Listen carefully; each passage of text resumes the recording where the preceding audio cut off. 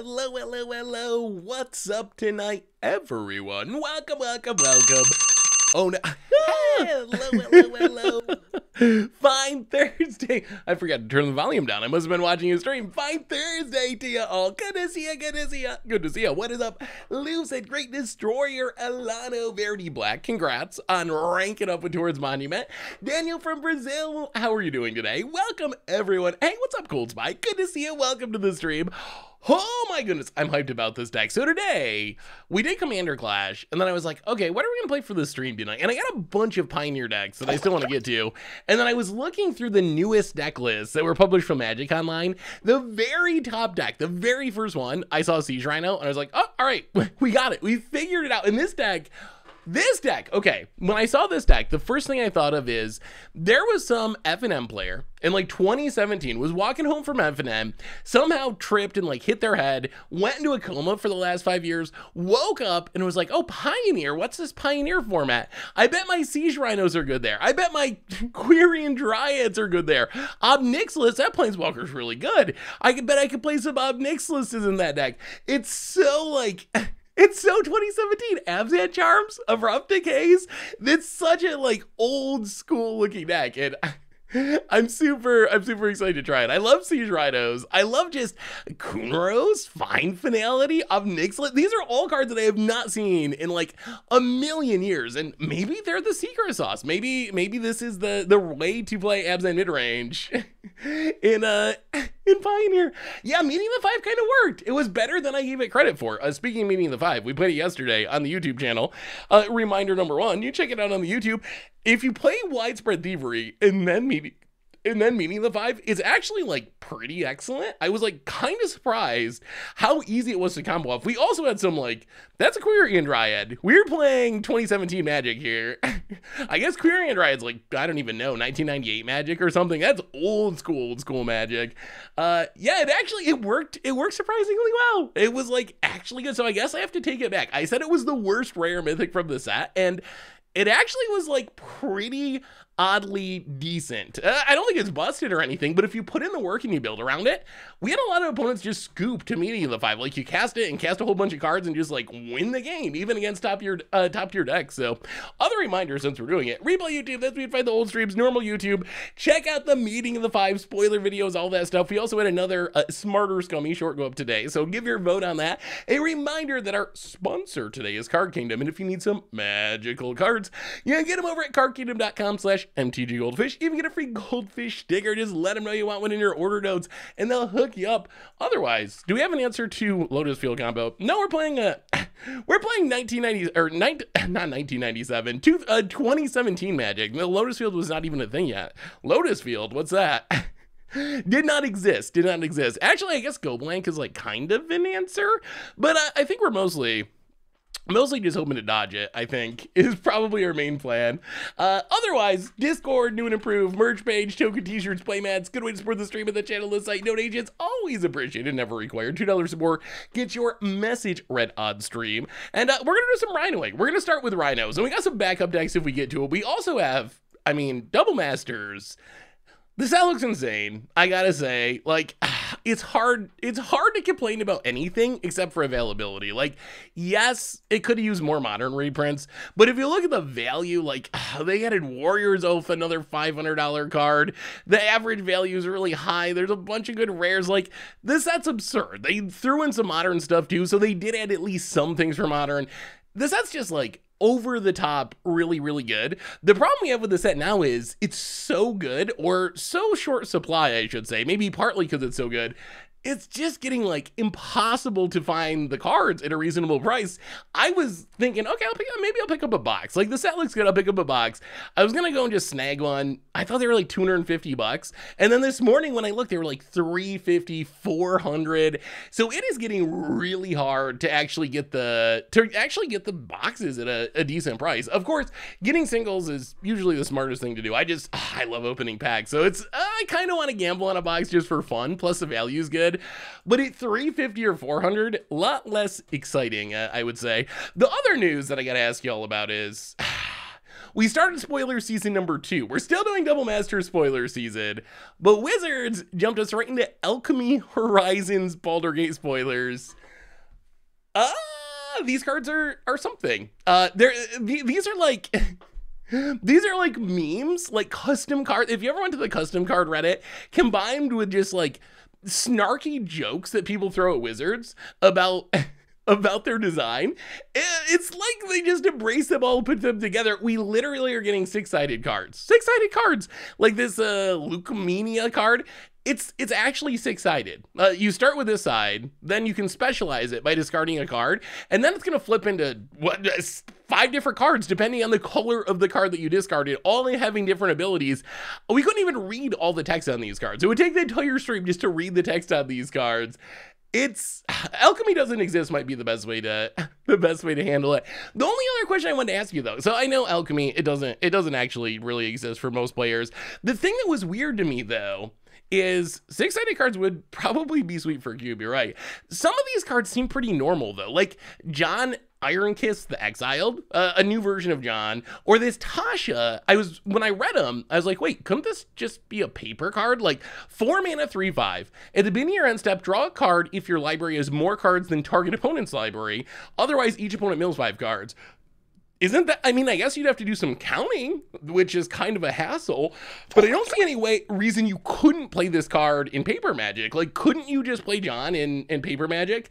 Boom Gravy, any other gifts up to Dolph Grimm, welcome to the Fishbowl. Thank you so much for your subscription. Big super for you. Or Tasha, this new Tasha, I kind of wish they just printed it in a real set in paper. Okay, so I'll give you that. Who wants to count a library every turn? Although I think you can probably eyeball it and like speed it up a little bit. We got a new donation from McIntyre. Hey Seth, maybe this will make more of a video idea. But after seeing Ledger Shredder's 47 cents of the release event since he got me thinking, what's the biggest price swings up or down you remember for cards in a few weeks of set release? Oh, so I definitely remember some downs. Two that stand out were Narset. Oh my god, Narset. Narset was like ridiculously expensive. It was the most expensive card in its set. It was like, people are saying it was going to be the new Jace. It was going to break everything. It was going to be so good. And Narset just, it plunged from like $60 down to bulk mythic level. That was one of them. Aurelia's Fury, the X spell. That was a card that was super hyped and like $40 and went to nothing. And then the other one is Time. It's a blue core set mythic that's like a Time Twister, but it's 5 mana. Time something. It's been reprinted in multiple core sets. That was like $40. And then that ended up being literally the cheapest mythic of all time. Like, I'm pretty sure, that was back when I used to buy list cards a lot. I'm pretty sure that they had like exceptions. You used to be able to sell bulk mythics, like 25 cents for any mythic. But I think there was like asterisk, accept time reversal. We will not accept time reversal for 25 cents. It was like literally the cheapest card of the mythic rarity of all time. Hey, what's up, Richella? How are you? Good to see you. Good to see ya. So I have to think about the other side. I remember a lot of the price drops and cards that were overrated. I know there's a bunch more. There's got to be a ton that like were cheap and got really expensive. Maybe like Oko, Arclight Phoenix. Those are recent-ish ones. There's got to be some good examples of cards going the other way though. The other card of this Tasha, like, okay, this Tasha. So let's say John, no one wants to count their library. What about this Tasha? 4 mana, 4 loyalty, +1 until your next turn. Whenever a creature attacks you or Tasha, put a -1/-1 counter on it. Okay, that's easy. -2, target opponent puts a creature card of their choice from their graveyard onto the battlefield under your control. That creature gains Ward 2. Okay, that we've seen that before. -6, target opponent reveals cards from the top of their library. Until they reveal 3 creature cards, put those creatures on the battlefield under your control. The player puts the rest into their graveyard. Is there anything that's digital only about that? The only thing I could think that is even like slightly digital only is the creature gaining Ward 2. Maybe there's some weirdness about stealing a creature and giving it Ward 2. But really, that seems like a normal card. Like if you stuck that in Commander Legends, I wouldn't have thought twice about it. Like that seems like an actual real card that could show up in any set. So I don't know. Weird stuffs with alchemy. But anyway, I mean, we're gonna play some Siege Rhinos. That's our main plan for today. Can we make Kawaii's Augur of Agony's budget standard brawl? Ooh, should we do more brawl? Should we do more brawl content? I've done one brawl video like years ago, I think. And it wasn't super popular, but Brawl I think is more popular now. We got another new donation. Dog Day and Wildfire $5 donation. My wife got me to play her new Miram deck last night or LGS. With Mira on board, she cast Astral Dragon targeting doubling season. Wait, Astral Dragon targeting doubling season. I don't even know what happens there. That's a lot of doublings. That's a lot of doublings. Does that go infinite? Dragons, doubling season. It's either a lot of doubling seasons or infinite. That sounds absurd. That sounds so good. Hey, Siege Rhino, it is a good night for you to be here. Isn't Tasha a rebalance card? So is Tasha, hang on. We don't have a spoiler page up for these yet. So I was looking at MTG previews. Is it? What is Tasha Unholy Archmage? I don't think so. What is the name of the real Tasha? I assume if it was Tasha Witch Queen. So is it rebalanced? It has a new name. Maybe reimagined. I don't even know anymore. I don't even know. Is it a rebalanced version of Tasha? Is it a new Tasha? It's got a different name.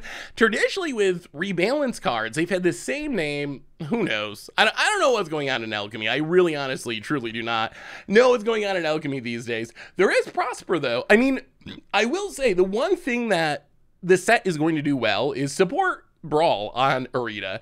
Like adding Prosper, adding these cards, it is going to make Brawl interesting, I think. What do you think? Okay, let's talk about this deck and start playing Magic, and then we can, oh, don't get me started about Gates.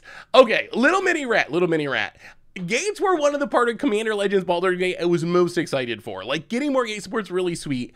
I was actually going to play Historic for the first time in a while, just to play Mazes and Gates in Historic with the new Gates, because that was the only place I could play them. And then they, like, changed the Gates. And I don't even, like, the Gates are probably better. Now the Black Gate is a Gate Swamp, and it comes into play tapped, and you can seek a non-land card once, and it adds black mana rather than being a dual land. But they changed them. It's, I don't even know. I can understand being like, okay, we can't do these background planeswalkers. That mechanic's not going to work on Arena, so we're going to go a different direction. It's weird, but I get it. But why the Gates? Why do you got to change the common dual lands into some monstrosity? So I don't even know. Anyway, we can talk about that as we go along. But let's talk about this deck really quick. So we can start playing some Magic, start doing some Siege Rhinoing, and then we can talk whatever y'all want to talk about. We can talk Double Masters, we can talk Alchemy Horizons, and everything else. So Gate of Black Dragon versus Black Dragon. Really? Is that... Did they just invert the words? Is that really what they did? Miram's really cool. Miram is super cool. Anyway, okay, so this deck, I mentioned it before. This is... I hit my head and have been in a coma for the last 5 years. Abzan for Pioneer.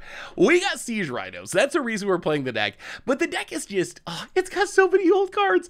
Our creature base, Siege Rhino on the top end, Kuna Rose, Graveyard Hate, Vigilance, Menace, Lifelink, a card that was kind of hyped when it was spoiled, and it's got a Grafdigger's Cage almost built onto it, but no one really plays it, so that's a weird one. And then Quirion Dryad, the original grow creature, so we cast spells that are not green, it turns into a bigger threat, so we can play this and then Thoughtseize or whatever and get counters on it, make it into a big threat.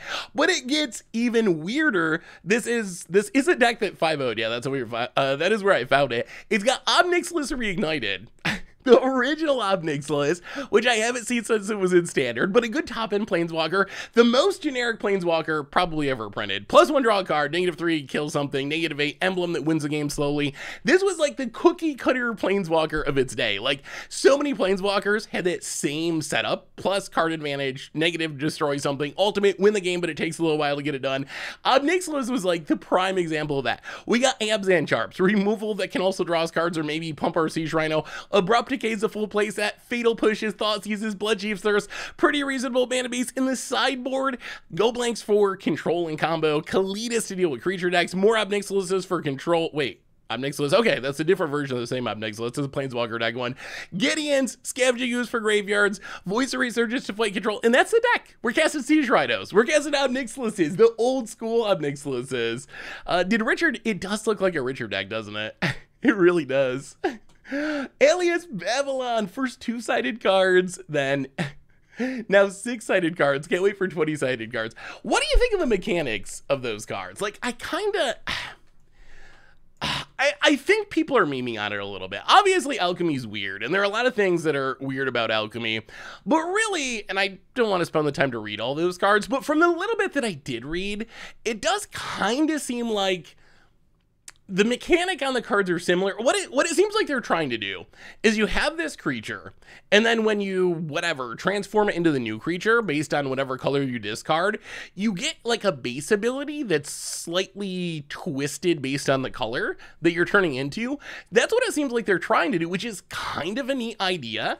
Maybe it'll play cleaner. It's definitely like so much to read. Like, who wants to read 6 cards for 1 card? Like, I had a hard time reading the Deans from Strixhaven. That's 2 cards with a lot of text on them.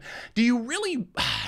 At what point does the cognitive load become too much? At what point do you just check out and you're like, I don't care. I don't know. I don't know. I don't care. There's no way I want to take and know what, not only what this card does, but what 5 different versions of the card on the backside does, times that by 28 cards in the set or whatever, times that by all these other cards. At some point, it might just be too much. It's not even complexity. I think Magic players can deal with a lot of complexity. Magic is a very complicated game. So I don't think it's that. I think it's more like, I don't even know. Like, I just don't want to deal with it. Maybe I'm just too lazy. I like my cards to be 1 card, and my small brain can actually handle that. But once my card is 6 cards, who's got the time? Who's got the time to read that? What? I was actually just wondering that. I assume that Arena crashes, but other than Arena crashing, what happens when you discard a multicolor card? I actually don't know. I'm losing interest in Magic due to the high value of spoilers, so adding 6 versions of the same card is not something I'm interested in. The good news is it is digital only. So this is something you can just choose to ignore. I mean, it's not even affecting Standard on Arena. This is just for Alchemy. And I know a lot of people just don't engage with Alchemy. So that's an easy way to deal with it if you so choose, which is honestly like kind of how I deal with it. I've read the cards a little bit, but last Alchemy release, I didn't even actually bother to read most of them. I still don't know what we're gonna do for early access though. It's really up to all of you. Early access for the Alchemy sets in like 2 weeks. And I don't know. Oh boy, that's a lot of Siege Rhinos. We're gonna need the mana, but turn 1 Thoughtseize. You know what, we're gonna keep this. We're gonna keep this. I also appreciate that there's no companion in this deck. It is in Historic as well. How do I sell my 4-year badge? It's about 5 and 5. Ooh, I'll have to look into that. I wonder if, I think what happened, and I'll have to confirm this. I think that at 4 years, that's as far as we went with the loyalty badges when we started it. I guess we didn't expect we'd be going this long. Who knows? But we didn't plan past the 4 years. So I guess we got to get some new loyalty badges because some people are up to 69 months now. So will there be competitive alchemy? There will. There will. They've already done alchemy events, not many of them, but it is part of Arena's organized play system. And it also is like, it's also something that, you know, maybe we just play the tap land. Yeah, that's fine. We can Thoughtseize on 2. Shambling might go. It's also something where, oh no. Oh no. Oh no. You know what the worst matchup for Siege Rhinos is? It's probably Lotus Field. We got Thoughtseizes, but you can't Thoughtseize a Lotus Field. Thoughtseize you, though? Yeah, I don't know how we beat Lotus Field, honestly. That feels like our worst matchup. All right, what do you got? Wish, Boseiju, Mana Confluence. Well, if our opponent just does nothing forever, we might be good. We need green mana. Green mana. If the Alchemy rares were uncommons and mythics or rares, I might play the format. Can't afford Standard, Explorer, and Alchemy. Yeah, I mean, that's the biggest issue that I have as well. Just so expensive. How do you feel about homebrews in... Oh, that's not green mana. Okay. Well, we're doing a good job of drawing black mana. I actually think we just kill this. Our opponent's not going to have creatures to kill, so we might as well. All right. Green mana. Let's draw a forest. How do you feel about homebrews in Modern? Are established decks just so good that homebrews are the established decks just too good for homebrews to shine in multiple matchups? No, I don't think that's true. I mean, okay, so green,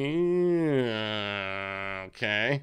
No, no, no. Oh, we can attack with the shambling. All right, never mind. Yeah, the meeting of the fives actually worked. It worked way better than I would have guessed, for sure. Oh, no. Oh, no. Well, death is coming. Death is coming. I don't think that it's true that homebrews can't compete in Modern. I will say, Modern is a very strong format right now, thanks to Modern Horizons 2 and Modern Horizons 1 and Power Creep in general. It is really strong. There's a lot of powerful decks, and if you show up to a Modern tournament with a, like, kitchen tables... Wait, is there no green mana in this deck? That would be a problem. Huh. We drew 2 Siege Rhino in 0 green sources. That's unfortunate. Well, take 2. We are probably... Ha-ha. Ha-ha. That's one way to get green mana. All right. Gonna be too slow, I think, but boom. Trio, go. Your homebrews are gonna have to be powerful. That's what I was trying to get to. If you show up with a deck that you've been playing casually on your kitchen table to a Modern tournament, you're probably gonna get crushed. But you can definitely build strong homebrews that are different than what anyone else is doing and be able to have success with them. I do fully believe that. They might involve Modern Horizons 2 cards, but... So it really just depends on the deck. But I don't think it's true that you can't brew in Modern or build your own deck in Modern. I think Modern actually is still a very good format for that, along with Pioneer. Purple Source Rex, welcome to the Fishbowl. Thank you so much for your subscription. Big super for you, thank you, thank you, thank you. I tried to make Meaning of the 5 work, but folks kept blowing up my hideaway enchantments with an, oh, more card draw, with Invoke Despair. What is your homebrew? Do you have a homebrew in mind?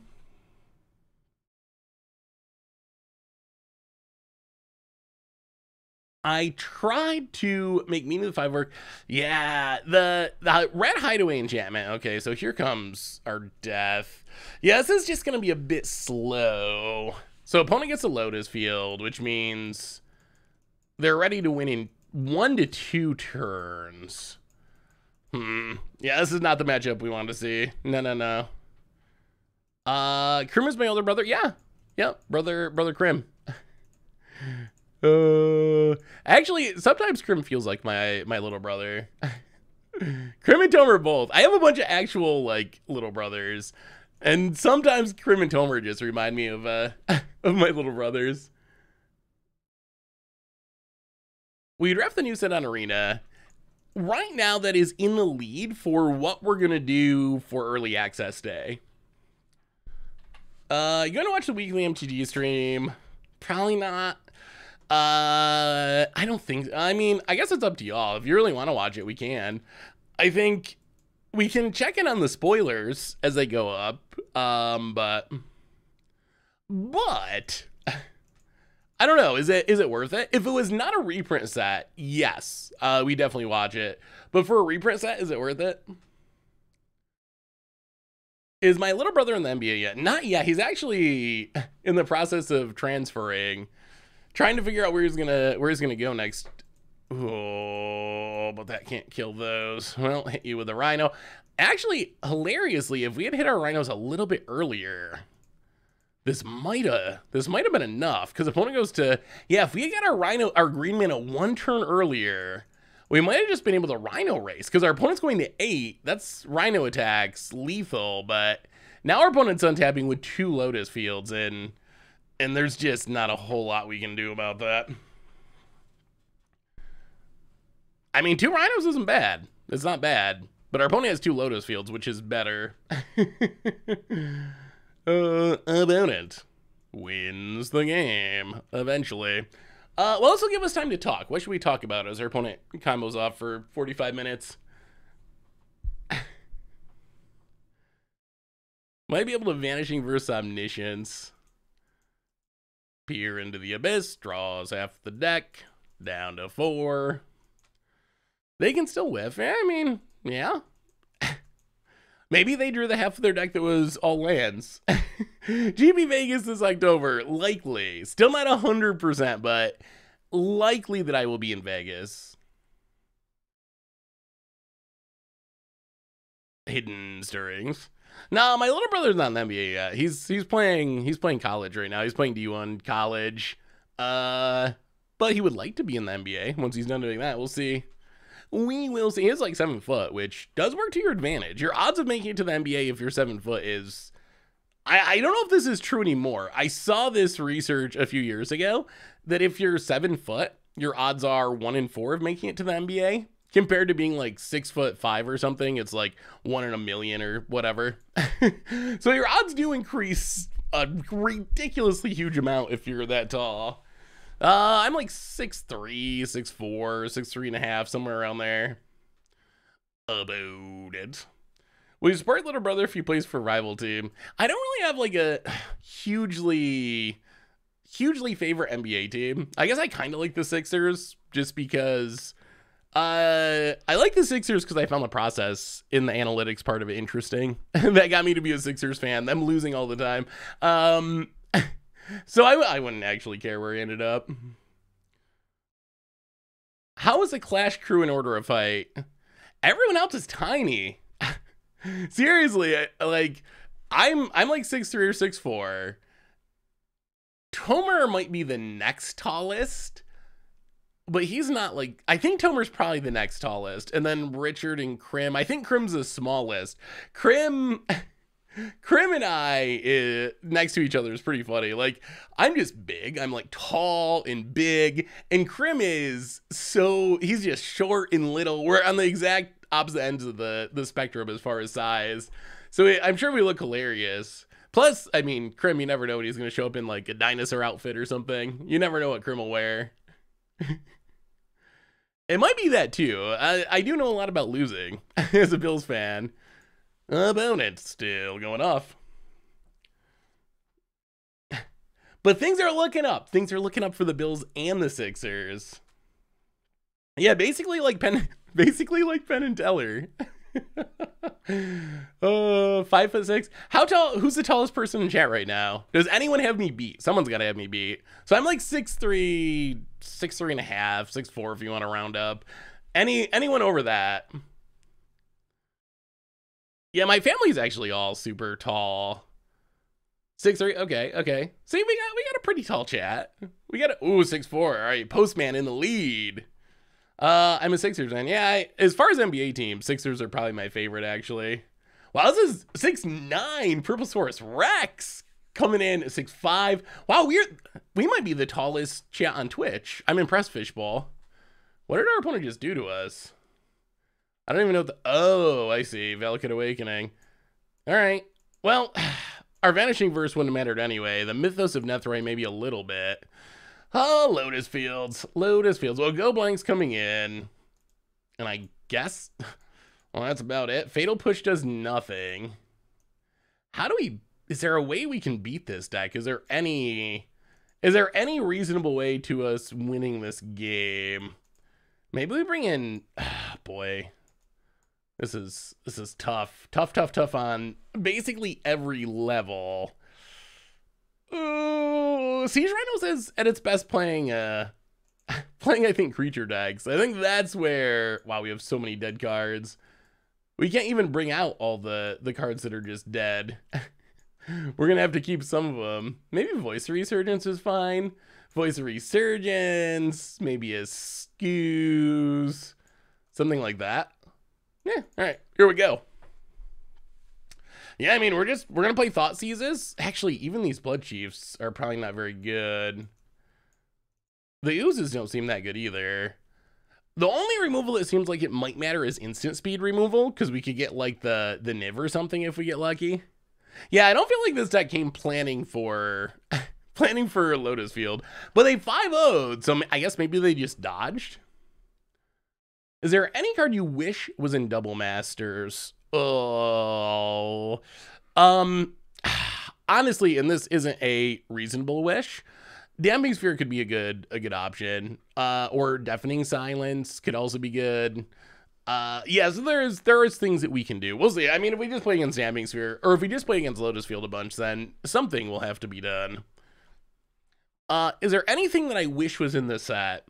So, probably not in a reasonable thing to wish for, But one of the biggest issues with Modern is really the Modern Horizons 2 stuff. I know it's only a year old, but like Ragavans, Evoke Elementals, Urza Sagas, those would be nice.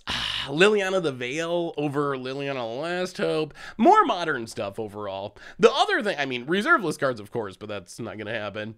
The other thing I kind of wish for, and this is against my better judgment, but maybe the free if you have your commanders. Oh no. Maybe the free if you have your commander cycle. The free if you have your commander cycle, I feel like is really expensive. Going to be hard to reprint outside of commander products. Unlikely to show up in commander precons because it's so expensive. So where do you reprint? Where do you reprint a card like that? Like that's Hi.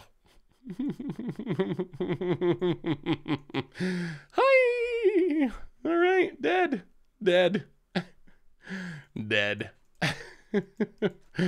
Oh, dirty. And they had to have it in their opening. Oh my god. All right. Well,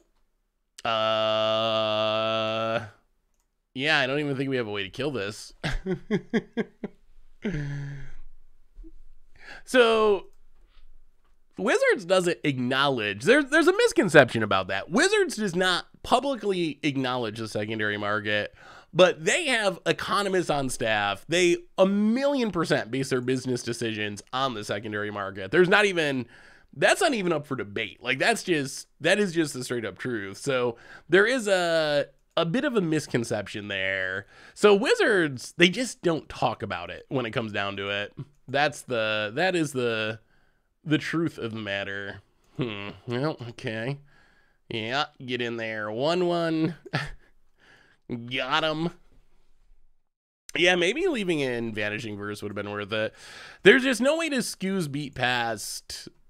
This hand would have been good if it wasn't for the ley line. There's just no way to race the Lotus Field combo with this setup. There's just none. Not possible. What do you think is going to happen with Lotus Field coming to Arena? I feel like it's going to get... either they split the ban list or it's going to get banned. We don't have a single Beseiju. That is true. I guess we should have... we definitely should have cracked that. That's what we get for F6ing. I feel like nothing we do actually is really going to matter. We'll see. If we get punished by not playing that voice. That was a punt. I just F6'd, expecting our opponent to take forever.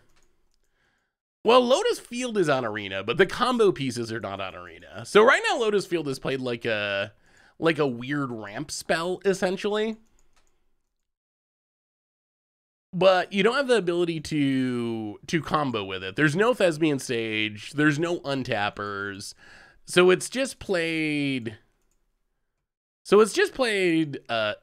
there's no Forest in the deck? That's awkward. So it's just played fairly for the most part. Well, boom, boom. Voice of Resurgence. Trigger that.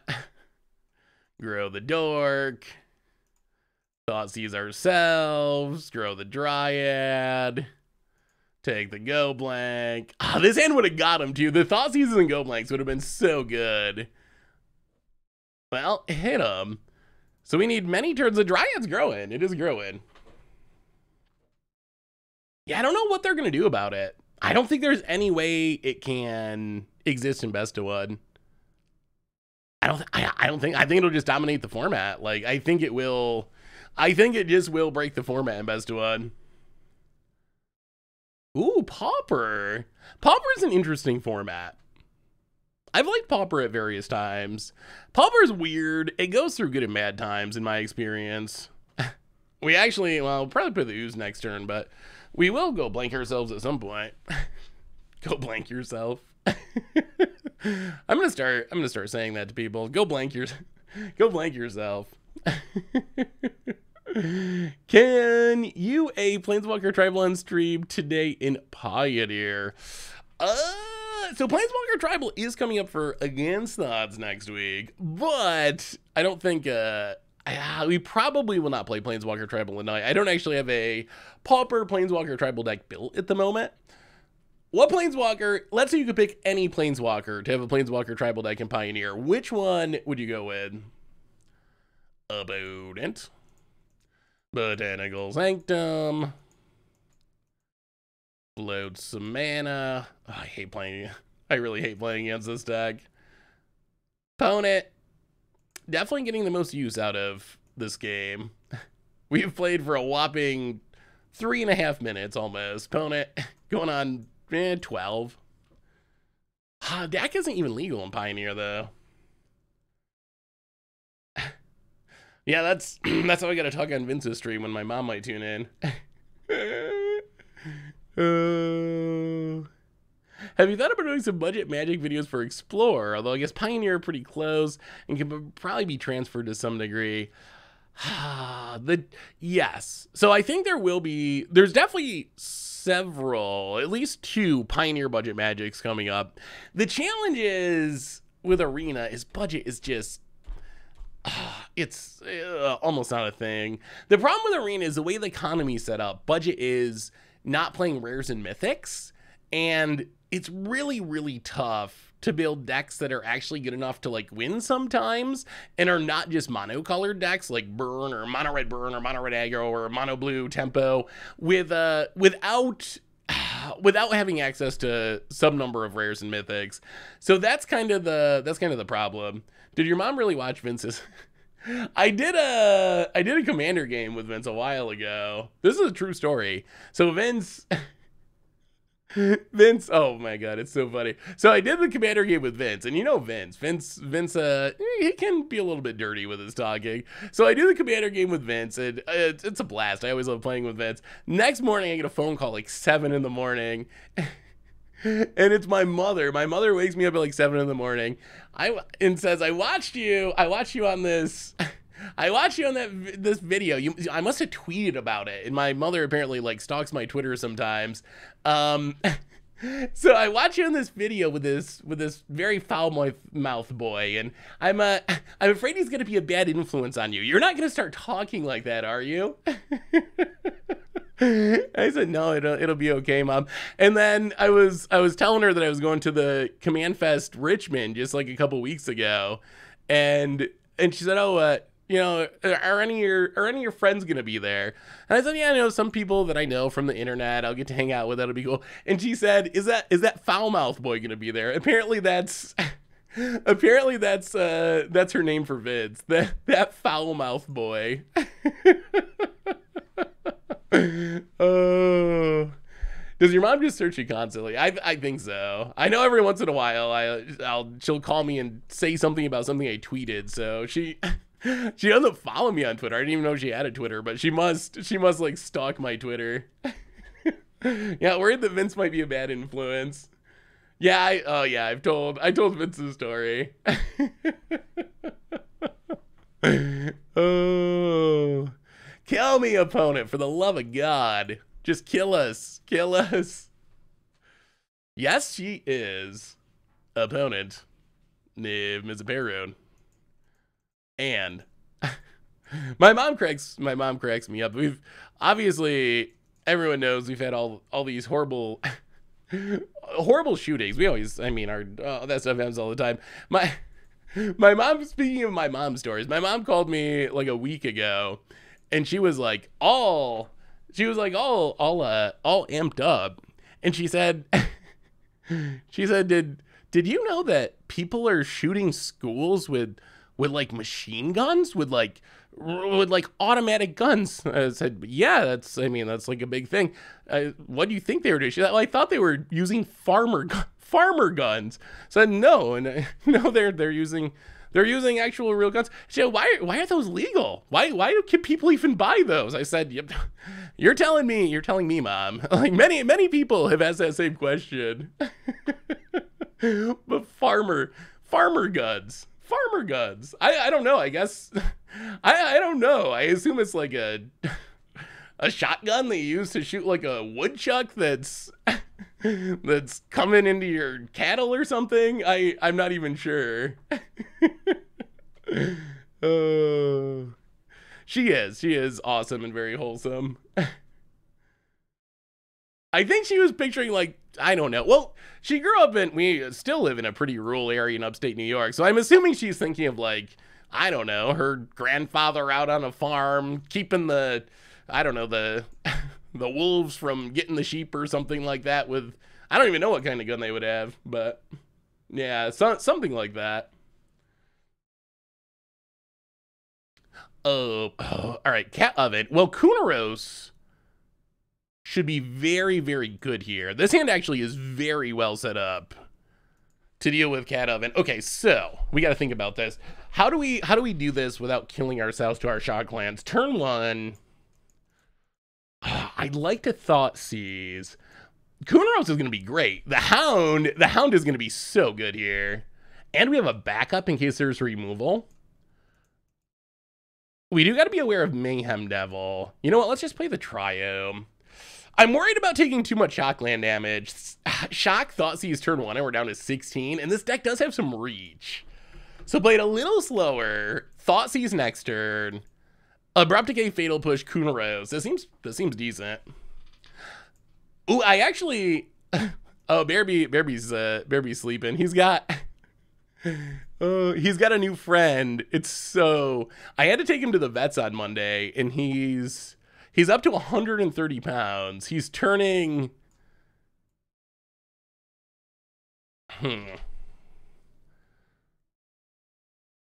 Well, take Mayhem Devil. Now we're gonna we're just gonna take them both. This is pretty good. Mayhem Devil. Thoughtseize. Take the Croxa. Then we want to blow up the Witch's Oven and then play the Kunaros, and we're like in business. Bearby's up to 130 pounds. Yeah, he's most full-grown Rottweilers do not get to that size, and he's almost a year. He'll be a year in like 2 weeks. But he's got a new friend in the neighborhood, moved in that has this little puppy, a little German Shepherd puppy that is, I don't know, some number of months old, but it's very little. And Bear is just, he cracks me up. He's just like 130 pounds, not English pounds, 130 American weighted pounds.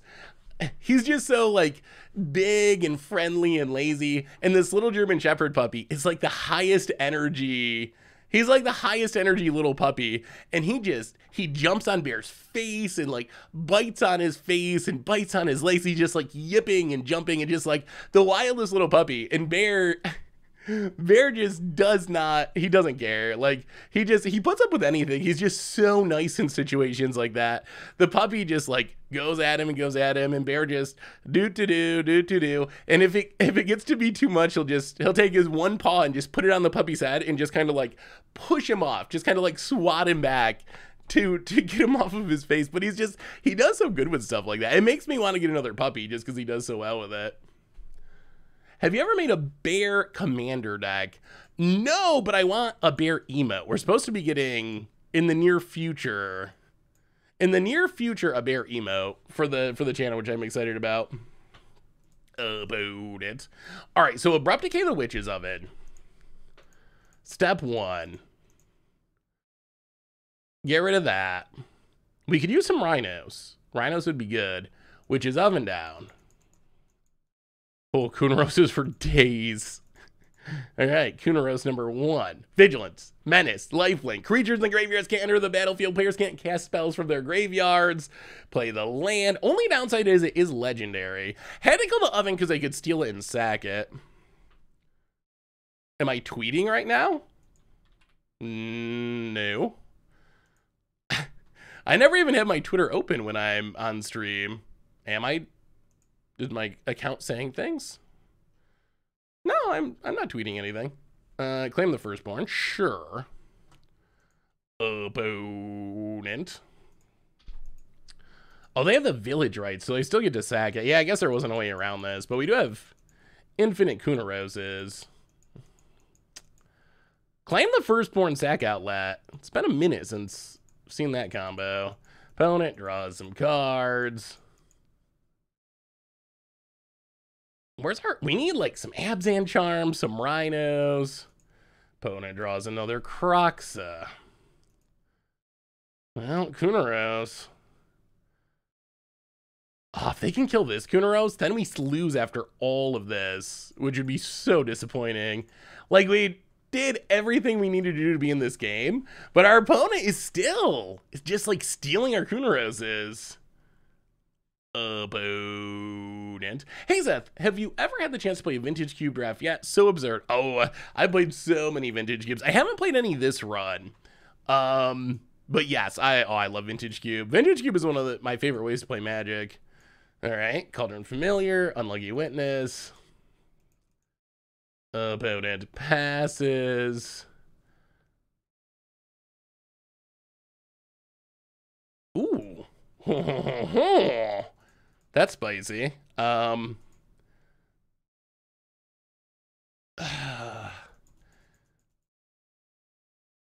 we attack? How do we do this? All right, go to combat. Hit our opponent. I don't like them getting the Unlucky Witness cards, but get in with the Hound.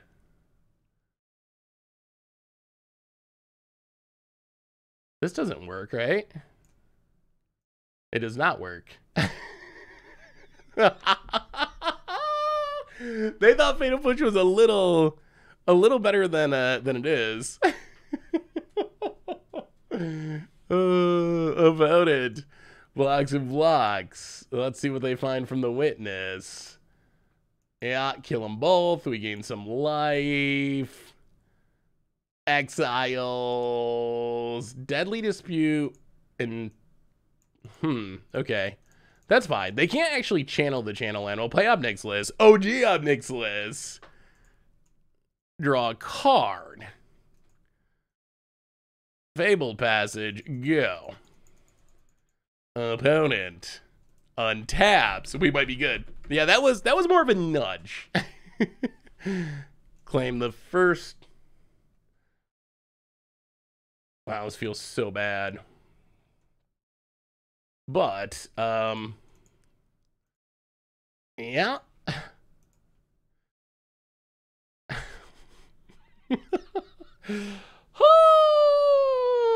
I mean, if you keep drawing Claim the Firstborn and card draw, then...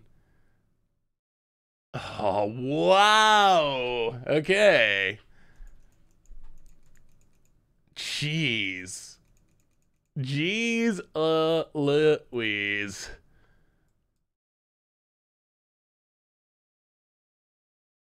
Opponent is drawing the steadiest stream of action, that is for sure. Opponent passes. And now the Croxes start coming back, which is super bad for us. Well, take up, draw a card. Vanishing Verse. That would be better if it could kill a... How do we beat these Croxes, though? Like, I think we're just going to die still. We played 3 Kunoroses, and it didn't matter. Our opponent just kept drawing Claim the Firstborn sack outlets. Again and again and again. Could use an Abzan Charm. That would be good. Croxa for our opponent. We'll discard a Vanishing Verse. Opponent gets it for 1. We played 3 and they're all dead. Fabled Passage, not helpful. Draw a card. I'll play Quirion Dryad.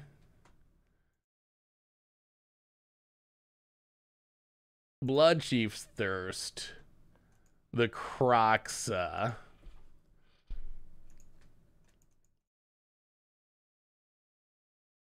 Fabled Passage go, but the Croxa just keeps coming. Nixilis is sweet, but I don't know if it beats Croxa here. Demonic Tutors! Thank you for the raid. Welcome, raiders. We're Siege Rhinoing and query and dryanding in Pioneer today. So you're saying you think we should have taken Claim the Firstborn over Croxa? Well, opponent gets in, hits us. Gets back Croxa again.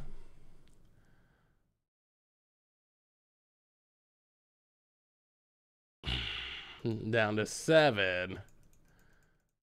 Could use a Rhino. Could use a charm. Could use something. And another Cauldron Familiar. Then the deck.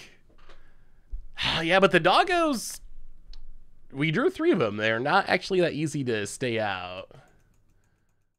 Shambling Vent. Well, I mean, I guess we have to kill the Croxa. Play the Shambling Vent. Pass the turn. I'm not feeling very confident. I'm not feeling very confident with where we're at now. We're low on life. We've gotten Croxed a million times. Yeah, they'll find a way to get more cards in the graveyard, or they'll draw Witch's Oven and just cat loop us. We're trying. The Shambling Gas life gain could be relevant. Opponent, I don't know what they did there. Something.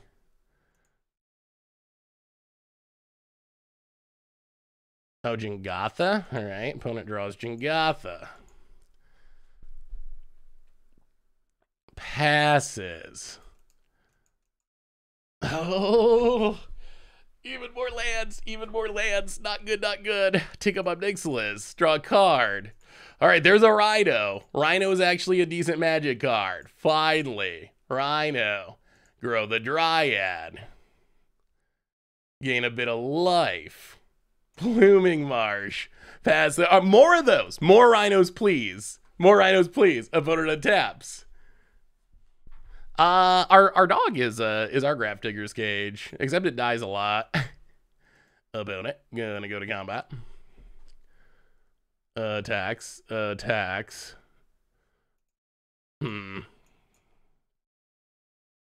I think we kill it. Yeah, let's kill it. Hopefully our opponent did not top deck another removal spell. All right, Jingatha down. We go to 7. Blood Crypt, tapped. Godless Shrine. We really are drawing all the lands in the West. Oh my god. Okay, cycle a Triome. At least that's a land that can be cycled. Abzan Charm.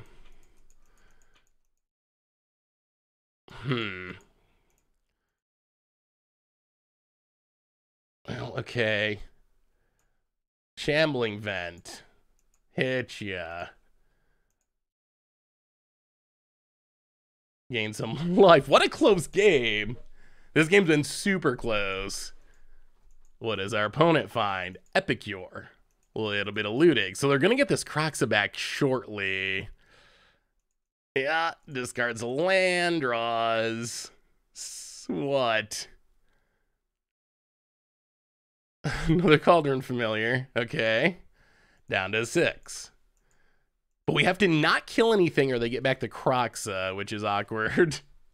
About it. I mean, 25 lands I think is about right. We've just drawn a lot of them this game. Okay, Dryad. Well, draw with Ob.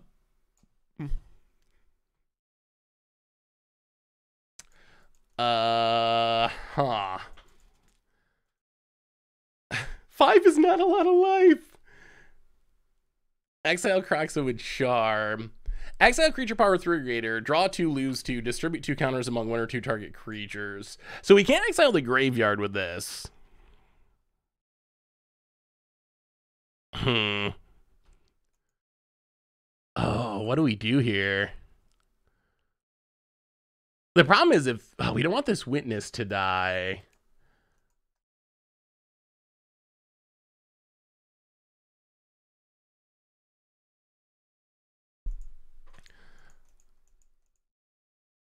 Yeah, I think we just got to stay on defense, play the tap land, pass the turn.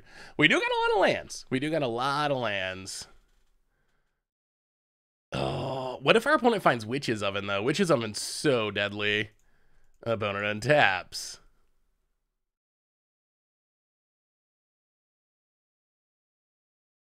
Well, they're an Epicure. Okay. That's going to get him the Croxa card next turn. This game is so close. All right, we untap it 4. Another. Maybe there are too many lands. Draw a card. Okay, Rhino. That's a good one.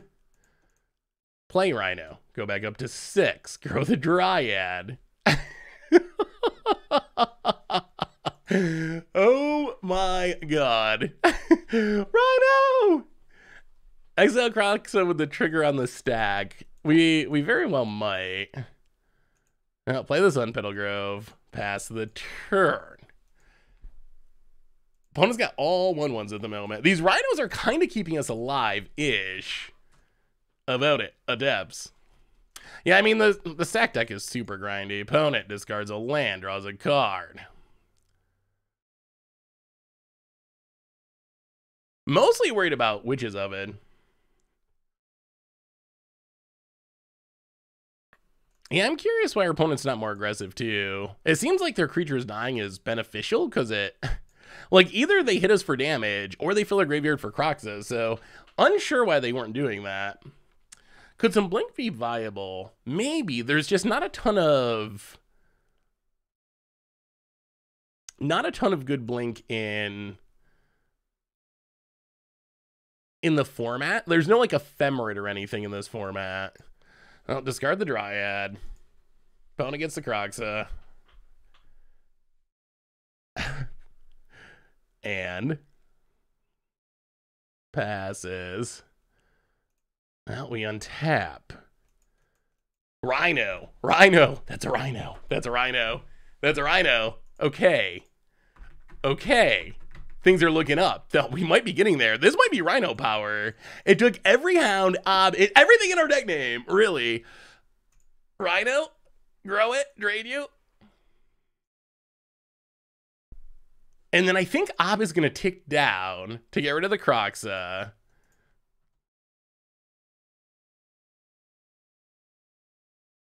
Go to combat. Get in with a Rhino. And I guess also the Dryad. That might be too much. Let's get in with the Rhino.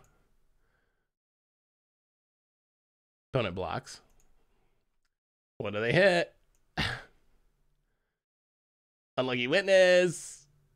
Epicure Deadly Dispute. Okay, so card draw. Goes to 12. I don't know if we're gonna win this or not, honestly. Wait, what are we getting punted for? Can exile Croxa with Charm. I feel like we can get more value, hopefully. Hopefully out of the Charm. Our opponent's pretty short on cards at the moment. Well, they're filling their graveyard pretty quick here. All right, opponent draws a bunch of cards. I feel like we can get more value out of the Abzan Charm than just throwing it at the Croxa.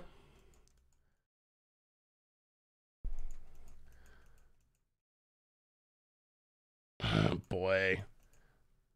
They got to be about out of these, right? Yeah. Okay. Opponent steals our Quirion Dryad.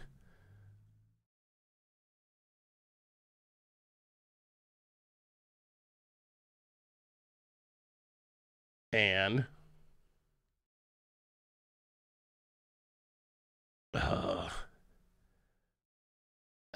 these Claim the Firstborns have been so obnoxious. Opponent sacks it to an Ob, which is pretty huge. Yeah, that's bad. That's bad news.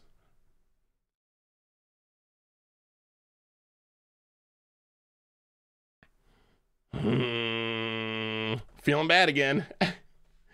Maybe we should use Charm to put counters on Vent to preserve our life. I'm hoping that we'll be able to kill our opponent with a Siege Rhino, but... All right, down to 7.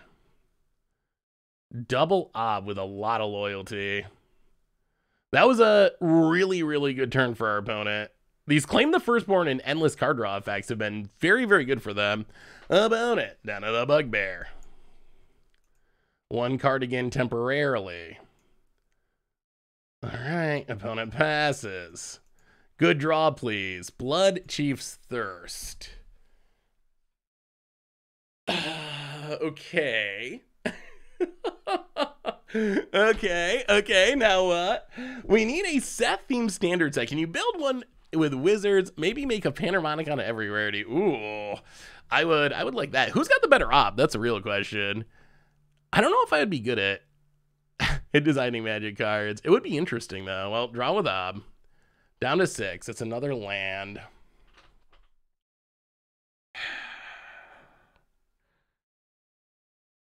So Crocs is coming back. There's a Den of the Bugbear. Opponent's got a card in hand. They didn't play... Oh, they did play the Epicure? They didn't play the Epicure. I don't even know anymore.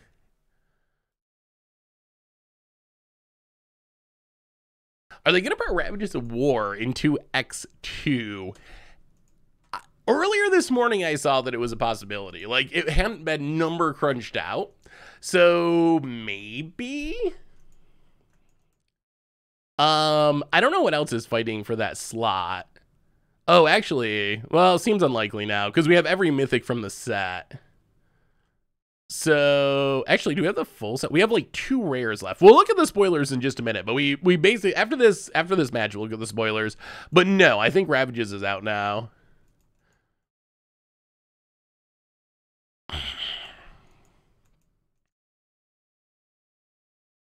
Yeah, but we can't kill the obs, and if those obs keeps ticking up, it's so bad for us. I think we gotta fire up Shambling Vent and hope. Fire up Shambling Vent.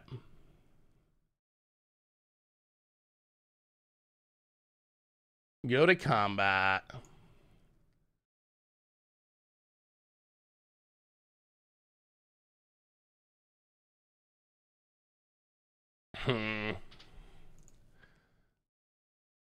Ob. If we kill the obs, do we still just die?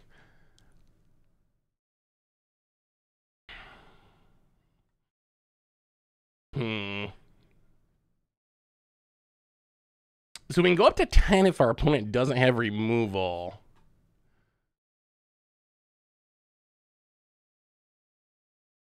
We really need the obs, though, to go away. They're going to be hard to fight through. Oh, and against the odds, that would be sweet. I would totally be down with that. We need more against the odd sets.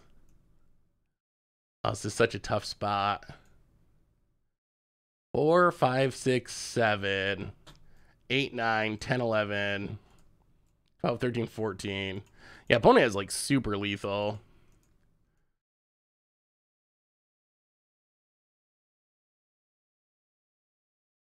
So attack an ob. Attack an ob.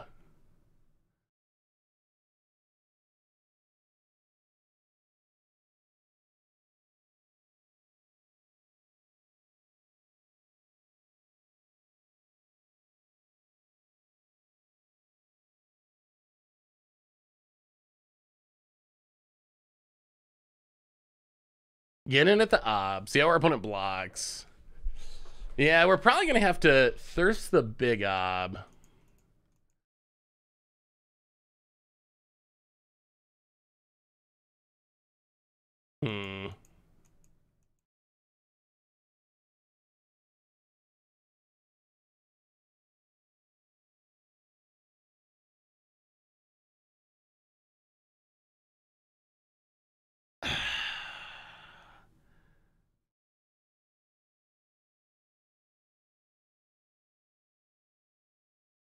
What do we grow? Have you heard of Set Roulette? It was a thing Pascal Menard was running on Moto. Random sets a pool of sets, building standard decks out of it. Ooh, that's interesting. When are we getting a bear cam? A bear cam would be sweet. He usually just moves around too much. The only problem with this is in the ob lives, but I think in the long run, actually, let's do it like this. This is the best of both worlds. Split the counters.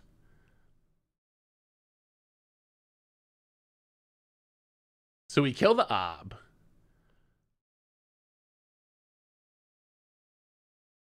And then we Bloodchief's Thirst. Kill the ob. All right. That's what we got.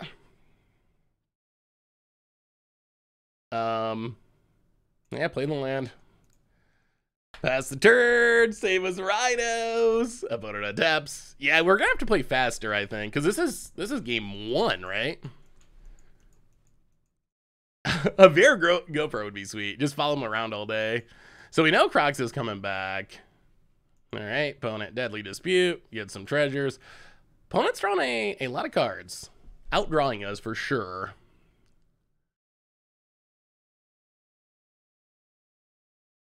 Here comes Croxa. 3 cards in hand. Yeah, so we go to 6. Croxa is super annoying. We even have those. Our dogs didn't hold up. Our dogs didn't hold up. Opponent. More cats down to 5. Plays a land. And passes. We draw Mythos of Nethroi.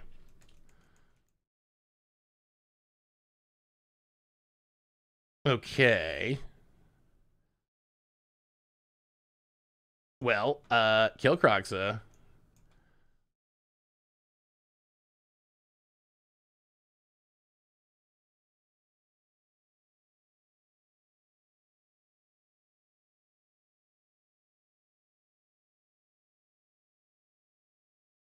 Get rid of the Croxa.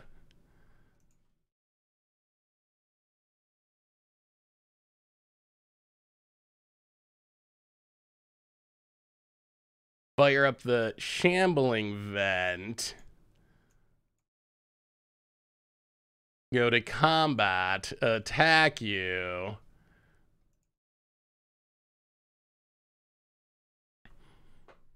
Opponent blocks. We go up to 8. Draw with Ob. All right, Fatal pushes something past the turn. What a ridiculous game. Yeah, kind of a disappointing last mythic. Opponent going to Croxa, I'm sure.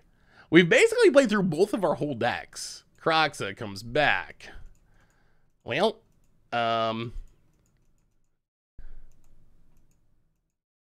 I think we gotta let it go and discard the Fatal Push. If we kill this and then they kill the Rhino, we die to Den of the Bugbear. So, yep. All right, discard the Fatal Push. Den of the Bugbear. Opponent passes. Fabled Passage, not great. Well, blow up the Croxa.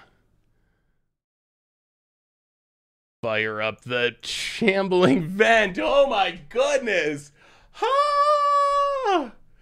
Oh my goodness. Well, now the problem is we're going to time out, but that was a pretty impressive Rhino game. Like I love Siege Rhino. Siege Rhino is such a sweet card. We spent the entire game being almost dead, being almost dead, being almost dead. And the Siege Rhinos coming down really saved us. Like that was huge. That was huge. That was huge. That was huge. Is playing Pauper Series dead? Dead-ish. I mean, we will have Pauper every once in a while, but it's not a regular thing at this point. Would you like more Pauper? Oh, we need Rhinos and Explorer for sure. All right, let's look at the rest of these mythics. So we basically have the full set. Our last mythic. So we actually have all the mythics in Double Masters now. They filled it out with Ural, $16, Hellkite Overlord, $3, Emil, $12, Monastery Mentor is the last one. So no Ravages or whatever could have been in that slot. I think this was a slot that Ravages could have been in, or Smothering Tithe. Monastery Mentor's fine. I don't know where he's playing a Vintage. Legacy is probably its biggest home at this point, but that's, I guess, fine reprints. As far as rares, do we have them all? We're missing 2. There's 2 missing rares. The ones that we got recently, Bloodforged Battle Axe, I guess is actually, I didn't know this was an $18 card, but apparently it is. Talrand Bulk, Jeskai Ascendancy, Pioneer card, but also pretty bulky. Elsha, popular commander, combo commander, but bulk. Abbot of Carol Keep, haven't seen that in a long time. Revelark, so a bunch of bulk rares. As far as the EV, it's still good. It's still good. But boxes are so much. It's good if you get a box for $250 or even $300, but if you're paying $400, And then you got the variants to deal with, but I don't know. So what do you think? Now that we've seen I guess we should sideboard real quick. I'm getting distracted by spoilers. Now that we've seen every mythic in the set, literally every single one. Good, bad, happy, sad. Where are you at? Where are you at with this set? So we're going to bring in all the graveyard hate. We're going to go down these Quirion Dryads, which are pretty painful to get stolen and sacked. Maybe the Go Blanks? If we can find room? Hounds, Charms, Rhinos. Maybe you get on like a Bloodchief Thirst. Maybe something like that. Oozes, Hounds, Rhinos, Kalitas. Hopefully that's enough to win. So where are you at? What do you think about this set? Yeah, I mean, as a general rule, singles is the way to go. That is always the correct advice. Almost always, unless you just want to gamble. But yeah, singles is the way to go. I'm hopeful this will get prices down.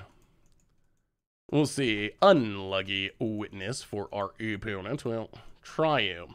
We got 2 Rhinos. We got a Thoughtseize. We need a couple lands to get there, but spoiler season has been a bit of a roller coaster. First day was great. Second day was terrible. Third day was amazing. Still pre-order box, though, because the set looks fun as hell. The draft. Yeah, I mean, the draft does look super fun. And Wizards has a pretty good track record with Master Sets drafts. Like, in general, they've been really good. Well, Thoughtseize you.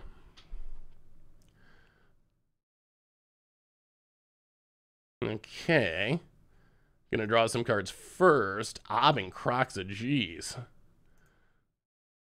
Well, at least I can't sack anything to Ob. Well.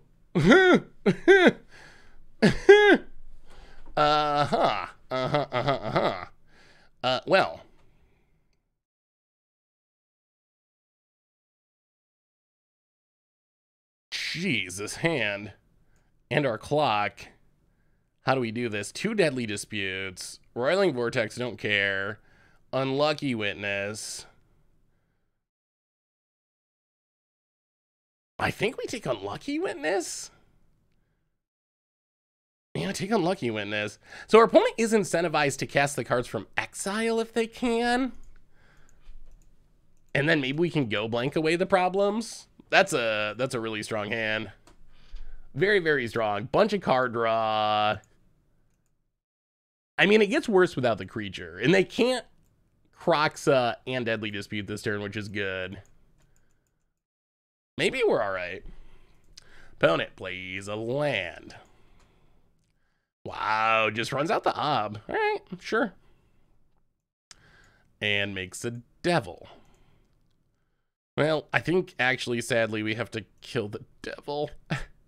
Or else it turns on the Deadly Disputes. Yeah, get pinged. Oh, Abrupt Decay.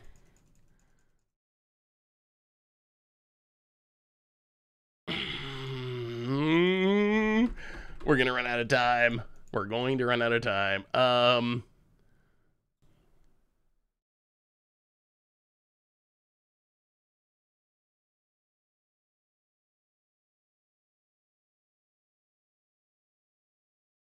Yeah, let's Abrupt Decay it. I think we get more value. We get more value out of the go blank next turn, I think. So our opponent probably goes land Ob. All right, they just run out Roiling Vortex and land. Okay. We get pinged. Blooming Marsh. Well, 1, 2, 3. Go blank you. Probably get rid of the Deadly Disputes. And then they can't stop the Rhino life gain if they leave it up, but Rhino's still a good body. Oh, they had to claim the firstborn. All right, so opponent's hand is Deadly Dispute Ob. Opponent. Well, we know Ob is a-coming. Can the Rhino beat it? Opponent. 1, 2, 3. Ob. Devil. We get pinged. Oh, okay. Well, go blank you. All right, that's what you got. That's what you got. That's what you got. Out of cards, no card draw. Can we beat the obs? We got rid of it all. Past the turn. This is Siege Rhino's time to hopefully save us. We'll see. Opponent. See what they draw. We'll take the 2 down to 12. Hit us. Yeah. Down to 11. Opponent. Epicure down to 10. Down to 9. We are getting pinged into oblivion here. Oh. Oh, I think we just got a Siege Rhino, though. Rhino. So we're not going to gain the life, but this does give us a blocker, which is relevant. Yep. Yep. Opponent untaps down to 15. Gets pinged down to 14. At some point, we can kill the Vortex and then start gaining life, maybe. Opponent discards a swamp. What do they draw? Oh, this is so close. We're going to time out. Ob. Ooh, yep, down to 7. And just a den of the Bugbear. Okay. Opponent passes. We go to 6. Abzan Charm. I'll go to combat. Kill the Ob. Opponent lets it go. Siege Rhino. Hit you to 13. Yeah, we don't get to gain life. This is ridiculously close. Opponent untaps. Gets pinged down to 12. Cauldron Familiar. Hits us down to 5. Goes to combat. No attacks. We drop to 4. That is not much life. Fatal Push. Okay. We're at 4. This hits us to 3. This hits us to 2.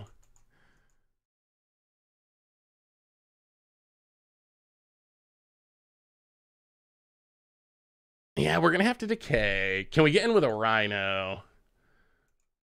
So if we attack with a Rhino on our opponent's turn, they fire this up, we kill it. We block here, we go to 1. Yeah, time is an issue. All right, get in with 1 Rhino. I mean, there's many things our opponent could draw that would be bad. But we're hoping they're like, oh, Den of the Bugbear, I win. And then we should be okay. Opponent goes to 9. Wow, this is ridiculously close. Opponent ping to 8. So we should have lethal next turn. What do they draw? That's the question. Land. Okay. Okay, that's good. That's good, that's good. That's very good. Opponent. Thinking about it. I mean, if they don't go for it, they're going to lose anyway to our Abzan Charm. Opponent goes to combat. No attacks. Okay, so 1, 2. Abrupt Decay, Roiling Vortex. I can't believe we got there.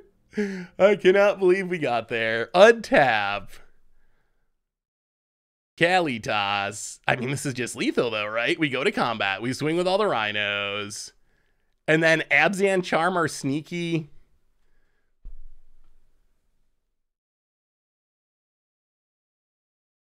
So opponent, Den of the Bugbear. We will Fatal Push it.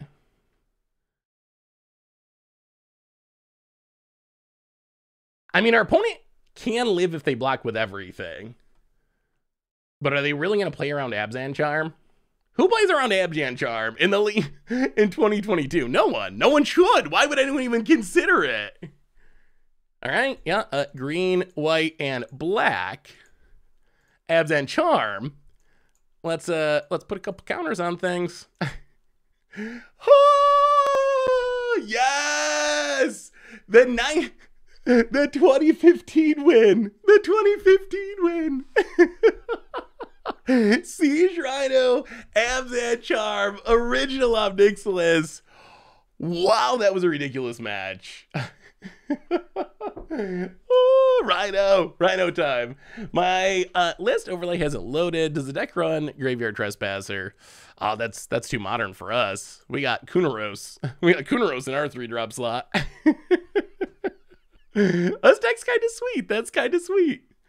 Oh yeah, this is old school junk. Literally. Well, Siege Rhino still seems good in the fair matchups. Wow, that was actually a really interesting match. That was a really close, really interesting match. AGK Mark, welcome to the Fishbowl. Yeah, we got crushed by Lotus Field combo in round 1. And then ground out Sacrifice deck. Welcome to the Fishbowl. Thank you so much for your subscription. Big soup cheer for you. Thank you. Well, let's keep it going. A reminder that our show today is brought to you by Card Kingdom. If you need some magic cards, go to cardkingdom.com/mtggoldfish. Ooh, Hideaway Niv. I gotta say, on this week's Against the Odds, Widespread Thieving was very impressive. That was a card that we hadn't really played with yet, and I was really blown away by how strong it was. So the deck actually looks really sweet. How was Widespread Thieving meant for you in oh, this is Explorer. How's it better than Explorer?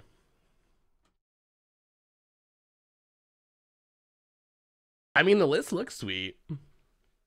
The only question with these decks in Explorer is the mana is just like so wild. So many 1-ups. It looks like a commander mana base almost.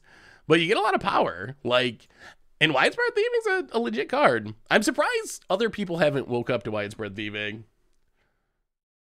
Selfless with Hideaway instant speed. Ooh. That sounds super sweet. Oh yeah, the first round you didn't miss much. It was a blowout. It was mostly us just talking as we got smacked.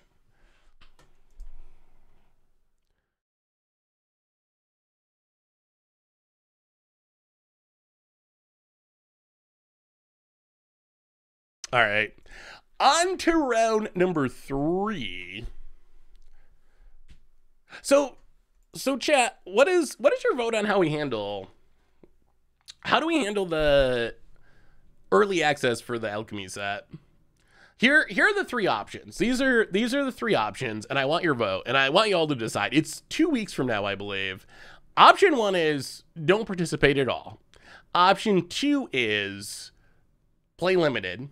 Option 3 is do it like a normal early access stream where we play brews, but the brews are gonna have to be alchemy.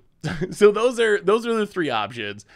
Alchemy constructed, because there's no other formats. It's not like you can play Historic Brawl. You can't play things like that. They're not options for early access day. They're not even on the client. So constructed, limited, skip are the three options. Lair of the Hydra and Llanowar Elves. Well, we will shock ourselves and do some thought seizing. Mono green's a really good deck in this format. Hopefully we can thought seize. Oh, well, okay.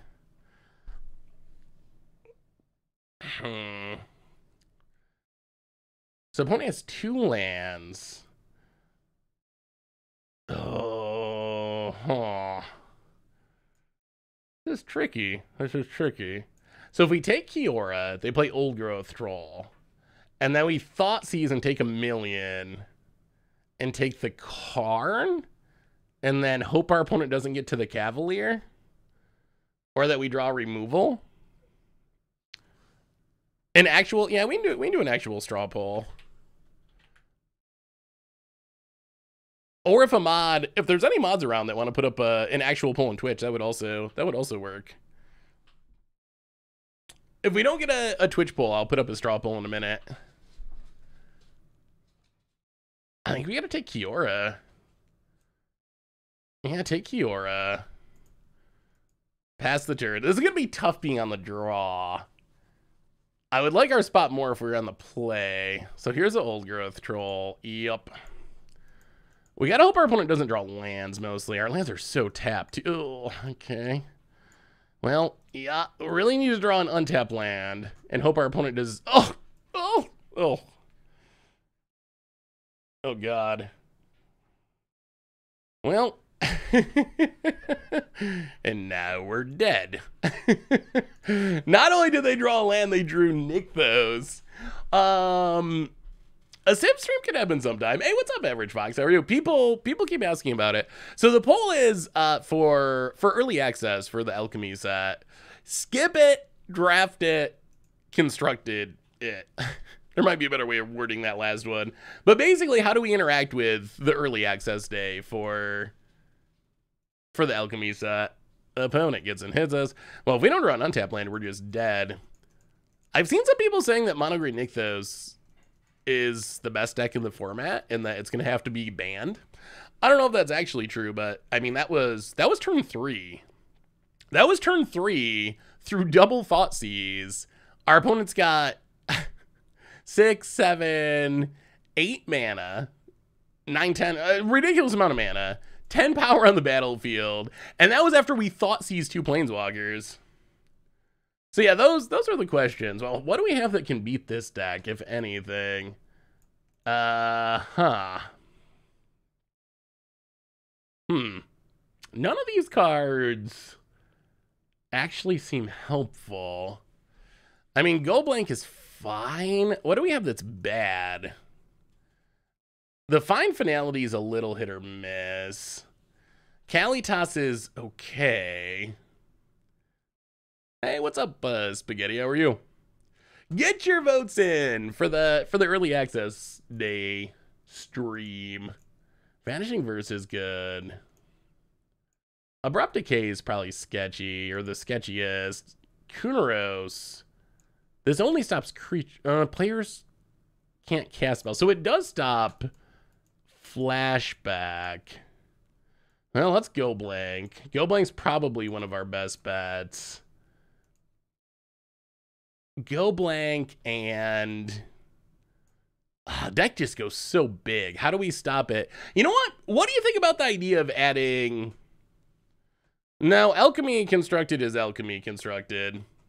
Like, Historic is not an option for early access day. It's actual sort of standard-y, but with new cards and rebalances. That format, the Alchemy. What is our poll saying? Skip the Alchemy set. Wow, play Alchemy Limited. Play Alchemy Constructed it. Wow. Yeah, I mean, honestly, there was that data that came out saying that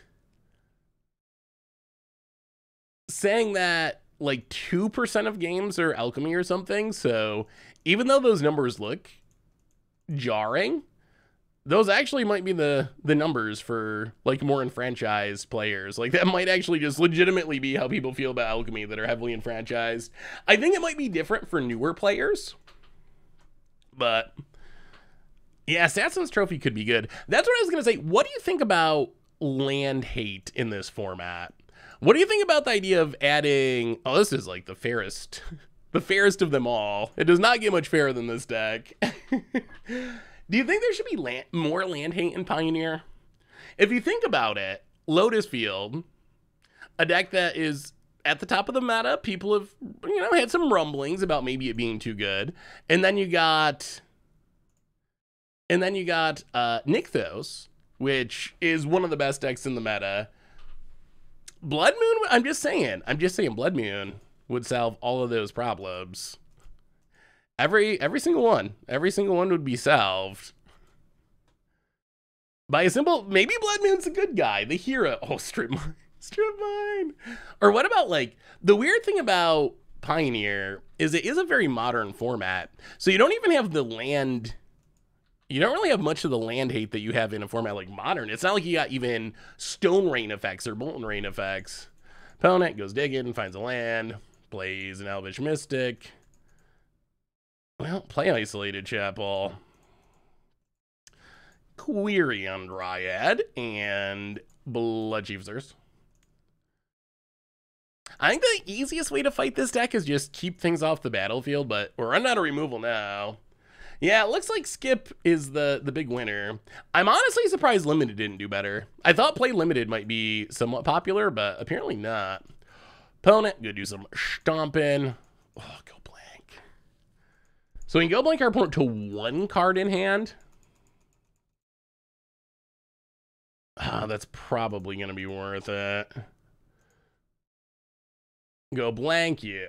Would have been nice to get all the cards, but hopefully this means our opponent doesn't get to do anything good next turn. Opponent discards 2 lands. Okay. Why did our opponent keep this hand? Why would they keep all mana? All right, opponent goes to 17.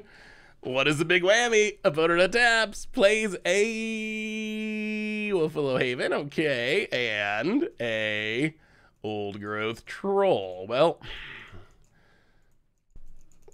I really want to draw cards with this. 1, 2, 3, 4. You know what's bigger than an Old Growth Troll? You know what's bigger than an Old Growth Troll? That's a Rhino. Move over Old Growth Troll. Well, pass the turn. Opponent untaps. They do have... Oh, come on now.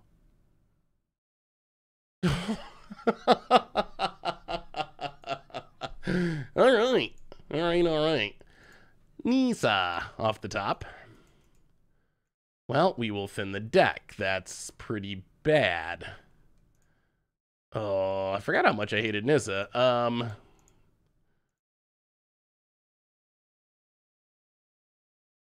Well, now I guess we have to exile the Old Growth Troll. Exile the Old Growth Troll. Send everything at Nissa. Absent Charms actually felt pretty good. So get rid of that. Grower Dorks. Everything at Nissa.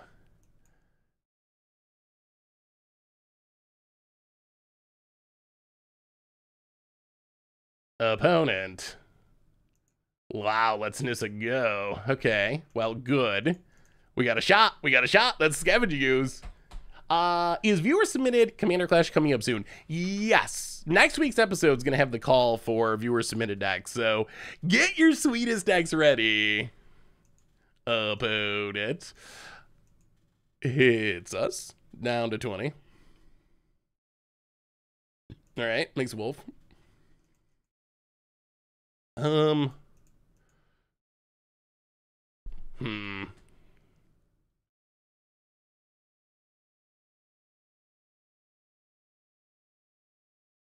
Well, get in, hit ya.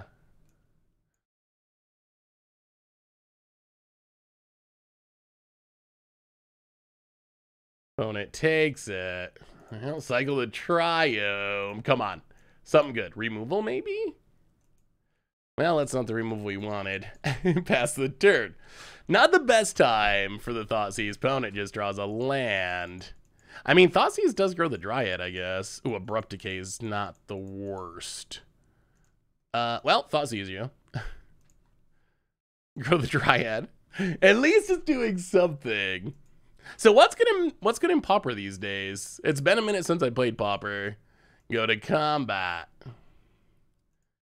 Attack, attack.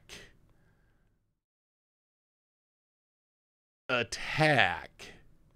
Man, let's not attack with that. Attack, attack. The Quirion Dryad's actually been good. It's actually been good here. Opponent blocks. Drops to 5. Well, our opponent's going to need a top deck. A real top deck. Opponent taps. Is it a real top deck? It is not. And opponent scoops it up. Take that mono green. The famous bee. Put a +1/+1 counter on target creature you control. Yeah, this actually worked that game. Deadly Dispute. Yeah, I've heard some people. I was talking to a Pauper player, and they were making it sound like all the artifact synergies were maybe a negative for the format. Affinity versus Sack. You got all the like affinity lands. You got the affinity, the artifact lands. You got experimental synthesizer. You got Deadly Dispute. So it's all just artifact synergies at this point, really. Should Seth make a Pauper stream video? Pauper's one of those things that y'all say you want it, but then when there's actually a Pauper streamer video, no one watches it. That's been my Pauper experience recently. It's one of those things that sounds really good, but then I don't know. I mean, it could be fun. It could be fun as like a one-off. But yeah, for some reason, it's not a very popular format to watch. That doesn't mean we should never play it. Like, I think even if the format's not popular, I think it's good to play sometimes. But very fun to watch. I mean, Pauper is unique. It is traditionally, and maybe it's different now because I haven't played it recently, but traditionally it's like a very grindy 2-for-1, if you can outvalue your opponent style of format. Like, that's what I mostly associate with Pauper. Maybe we gotta want Absent Charmed Exiles. Maybe it's Fine Finality. Yeah, let's get on Fine Finality. Bring in one more Abrupt Decay. Run it like that. We really need something to do on turn 1, really, I think, in this matchup. Oh, Turbo Fog Sweep. When I did play Pauper, there was a time, many, many years ago, when I actually played Pauper. Well, let's get some white mana. Where I actually played Pauper fairly regularly. And, there was a deck. Oh my god, this deck. It was a capsized control deck. Probably you would not associate it with me. You would think of Crim, a very Crim deck. But it was a control deck. Oh, all right. Well, Fatal pushed the elf. Opponent did a bunch of mulliganing. We just need a white source. If we draw a white source, this hand hopefully beats our opponent's mulligan. About it.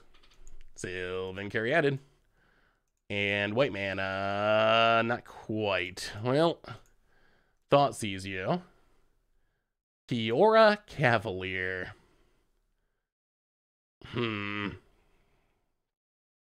They're 2 lands away from this. Yeah, let's take the Kiora. Hey, Bearby, what are you barking at, bud? About it. Oh no, I might have to go see where a bear is in a minute. I hear loud barking outdoors. All right, that's slow mana, but that's mana. All right, let's see. Hang on. Hang on. I'll be right back. I gotta go see where bear is. Bearby. Hey, Bubby. Bearby.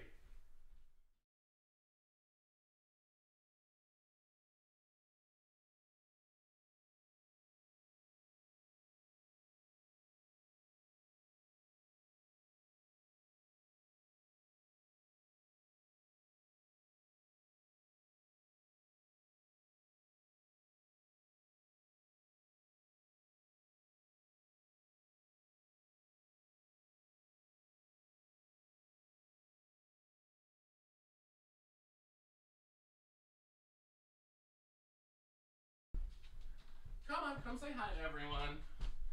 You gotta apologize. You made me get up in the middle of the stream. Come apologize. Come here, bear. Come here. Bearby. Come here. See? Come here. Oh, Bubby. You gotta say you're sorry. You gotta apologize to everyone. Here. You want a treat? Come here. Ooh. Ooh, this way, big boy. Ooh. Here, can you get up and say hi? Ooh. You're getting too big for this. There you go, big boy. He's okay. He's okay. You okay, Bubby? You okay, big boy? He's a heavy breather. Yeah, he's a 100. Okay, you can get down. Good boy. Good boy, buddy. Good boy. He's 130 pounds now. There's this poor kid. I live in the middle of nowhere, like literally in the middle of nowhere. Yeah, he lives up to his name. Literally in the middle of nowhere, surrounded by cornfields, like the most rural area you could think of. And there's this one kid that lives like a mile down the road. And I feel so bad for him because he just wants to ride his bike. He just rides his bike back and forth down these country roads where no one's around, and it drives Bear crazy. Whenever he drives by your house, Bear he barks at him and scares the poor kid because Bear's huge. He just I'm assuming scares the poor kid to death. So the kid was riding by and Bear was out on the porch just barking and barking. So that's the Bearby way. Opponent, Mofilo Haven. Sure. I mean, we got our white mana, though, so we should be good here. Opponent's got a Cavalier that they're almost to, but we can't answer it. I thought these would be fine. Brody Man, welcome to the Fishbowl. Thank you so much for your subscription. Big super video, thank you, thank you, thank you. Yeah, the Monastery Mentor reprint's pretty solid. I mean, it's still like $20. Oh, my, BRB. Leave the kid, and now he's barking at him out the window. Leave the poor kid alone, bud. He's just riding his bike. He's not coming in here. You're good. All right, white mana. Untap. It's funny because Bear like loves people too. He's the most people person-y dog, and he loves them all. But I guess I don't know. He's defending the house or something. Yeah, he's super nice to everyone except kids on bikes. And I mean, he wouldn't hurt him, but he definitely will bark at him. I'm a little disappointed that Wizards... Wow, this seems weird, but I actually think our best play here is to blow up Mofilo Haven.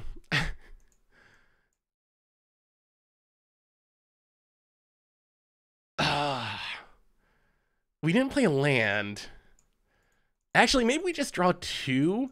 Like, what's the worst thing that happens? The worst thing that happens, they go land, Cavalier, Nixlis. And then we kill the Cavalier. We do need to hit our lands. All right, let's draw 2 cards. Grow the Dryad. Hopefully hit our land drops. All right, there's a land. Pass the turn. I think we're okay-ish. Pass the turn. See what our opponent finds. Opponent taps. Now, it is not an edict. Exile creature power through a greater. Draw 2, lose 2. 2 counters on something. Karn. All right, Karn. 4. I mean, we got an answer. We got multiple answers to this. Darksteel Citadel plays the land. Sure. I mean, this is fine. This is fine. Opponent. I don't think Bear's ever seen a unicycle, honestly.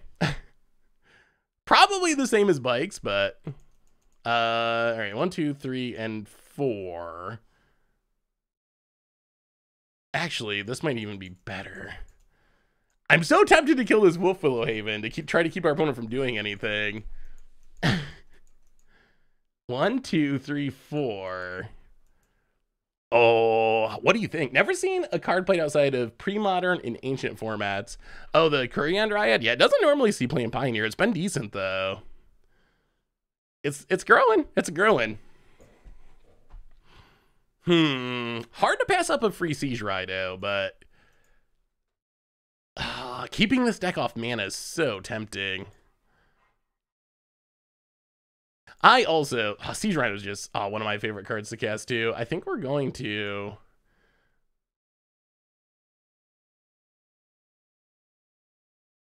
blow up the Mofilo Haven.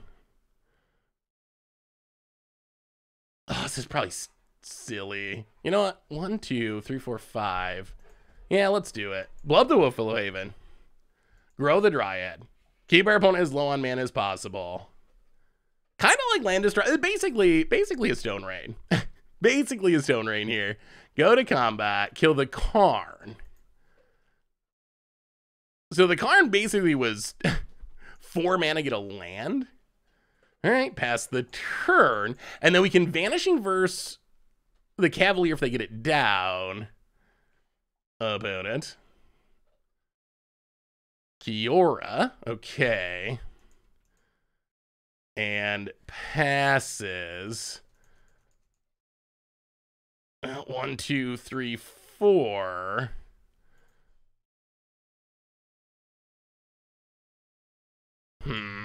Yeah, kill it. Grow the Kurion. This Kurion Dryad's going off. It's going off. It's going off. Probably should have tapped differently to leave up this Vanishing Verse, actually. Get in, hit ya. That might have been better to leave it up. Opponent takes 4. Is Kurion Dryad actually a good card? Ooh, there's still a chance Smothering Tithe would be in. Smothering Tithe would be a good reprint.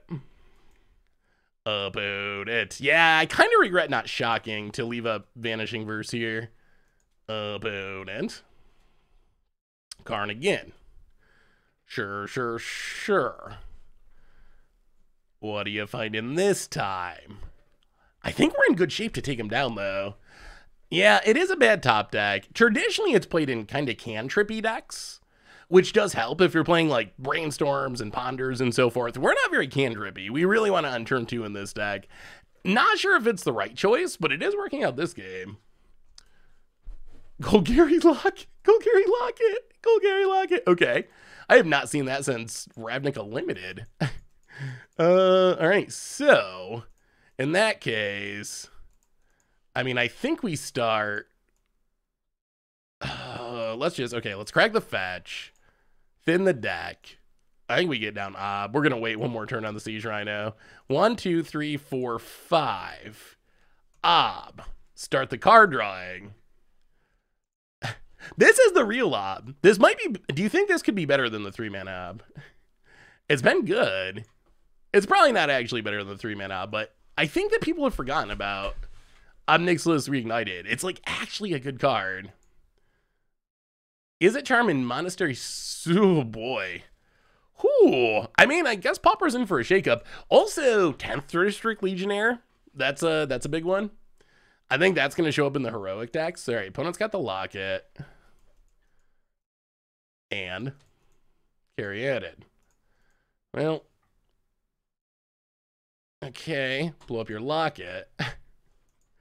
We're just not letting our opponent keep this extra mana. Dryad's up to a 6/6. Oh, this is scoop time. This is scoop time for our poor opponent. Siege. Well, let's draw first to be responsible. Siege Rhino you. Grow the Dryad. Give our opponent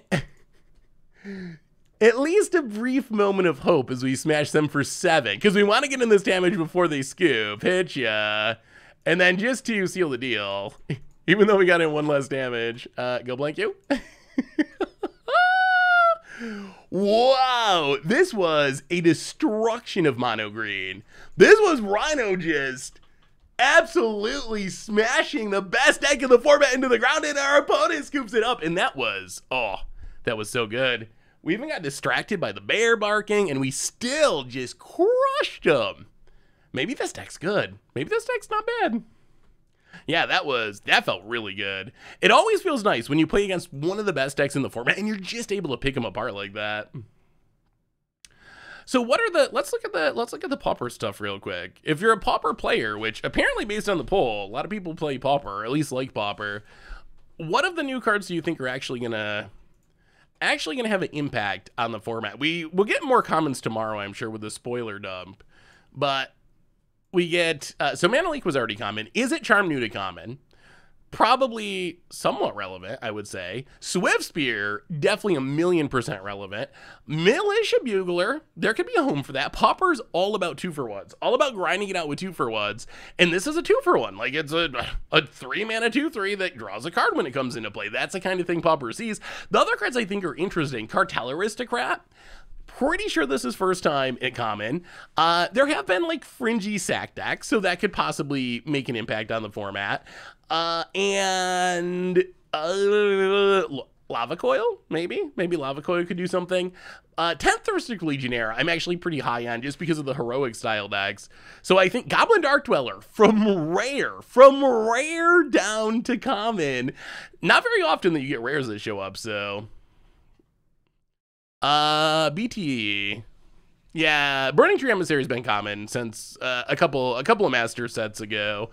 Although it is a decent card, of course. Ooh, Goblin Storm.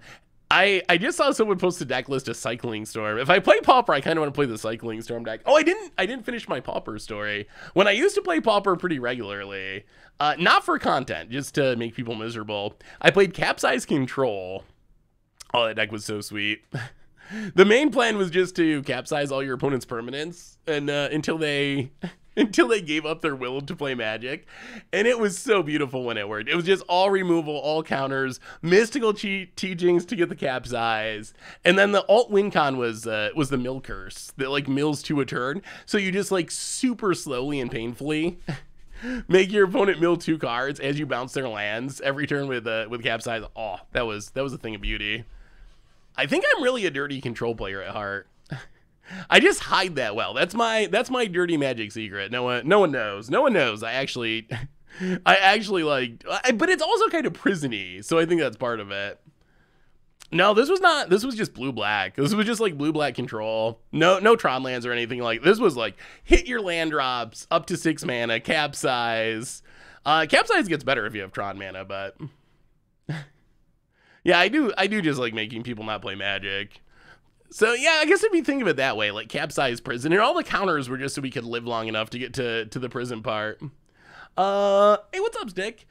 We are playing Pioneer tonight. So we do play Arena as well, but Pioneer is a format that isn't on Arena yet. It will be, hopefully, someday. They're working on it. They're working on it. So we play a mixture. If we're playing Standard or Explorer, then we play on Arena. And if we're playing Modern or Pioneer, then we play on Magic Online, just because Arena doesn't have it. Opponent takes a Fatal Push, eh? Sure. Got him. Always nice when you draw what they thought sees, although less nice when it happens to you. Trespasser, Blood Tithe Harvester, Fatal Push. Well, I mean, oh, Castle Lockwayne. All right, take the Blood Tithe Harvester. Pass the turn. Do you think it would be too strong if cards like this could hit lands?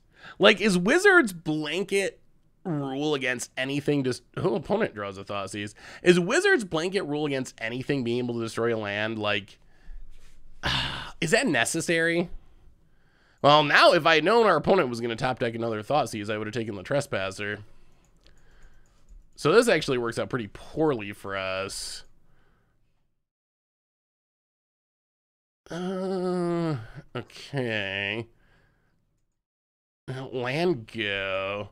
So now we're going to have to kill the Trespasser and discard a card. That's not great. Yeah, I mean, maybe not this card in specific. Maybe the instant speed aspect makes it too good.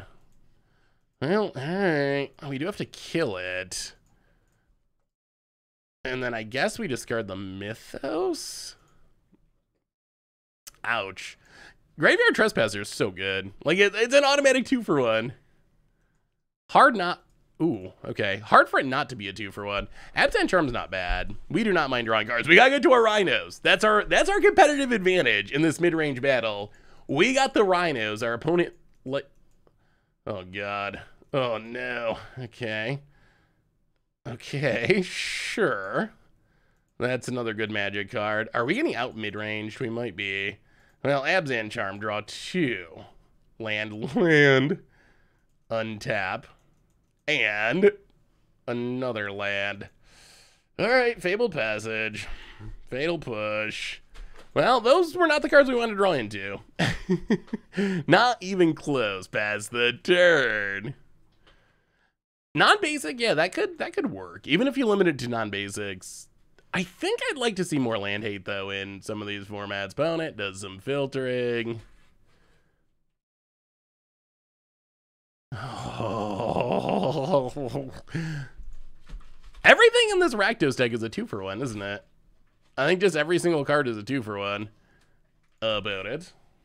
Passing. All right. Cycle the Triome. Not feeling great, though. Into... Well, that is a Rhino. I don't know if it beats 2 Kiki-Jiki. Oh, that's 2 Rhinos. Okay, 2 Rhinos might be 2 Kiki-Jikis. 1 probably not. 2 might. Reprint Isochron Scepter and Orms Chat. I don't think Pioneer players could deal with the Scepter Chant lock. That's not even modern. I don't even know if modern players can deal with the Scepter Chant lock. I mean, it'd probably be fine in modern. Modern, there's so many answers to it. Uploaded. Pioneer, though, would probably be a little bit busted.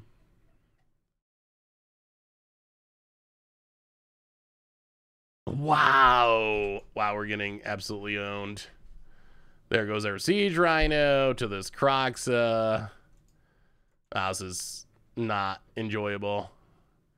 Opponent, they also do another Fatal Push. Jeez. Well, I mean... I don't know what to say.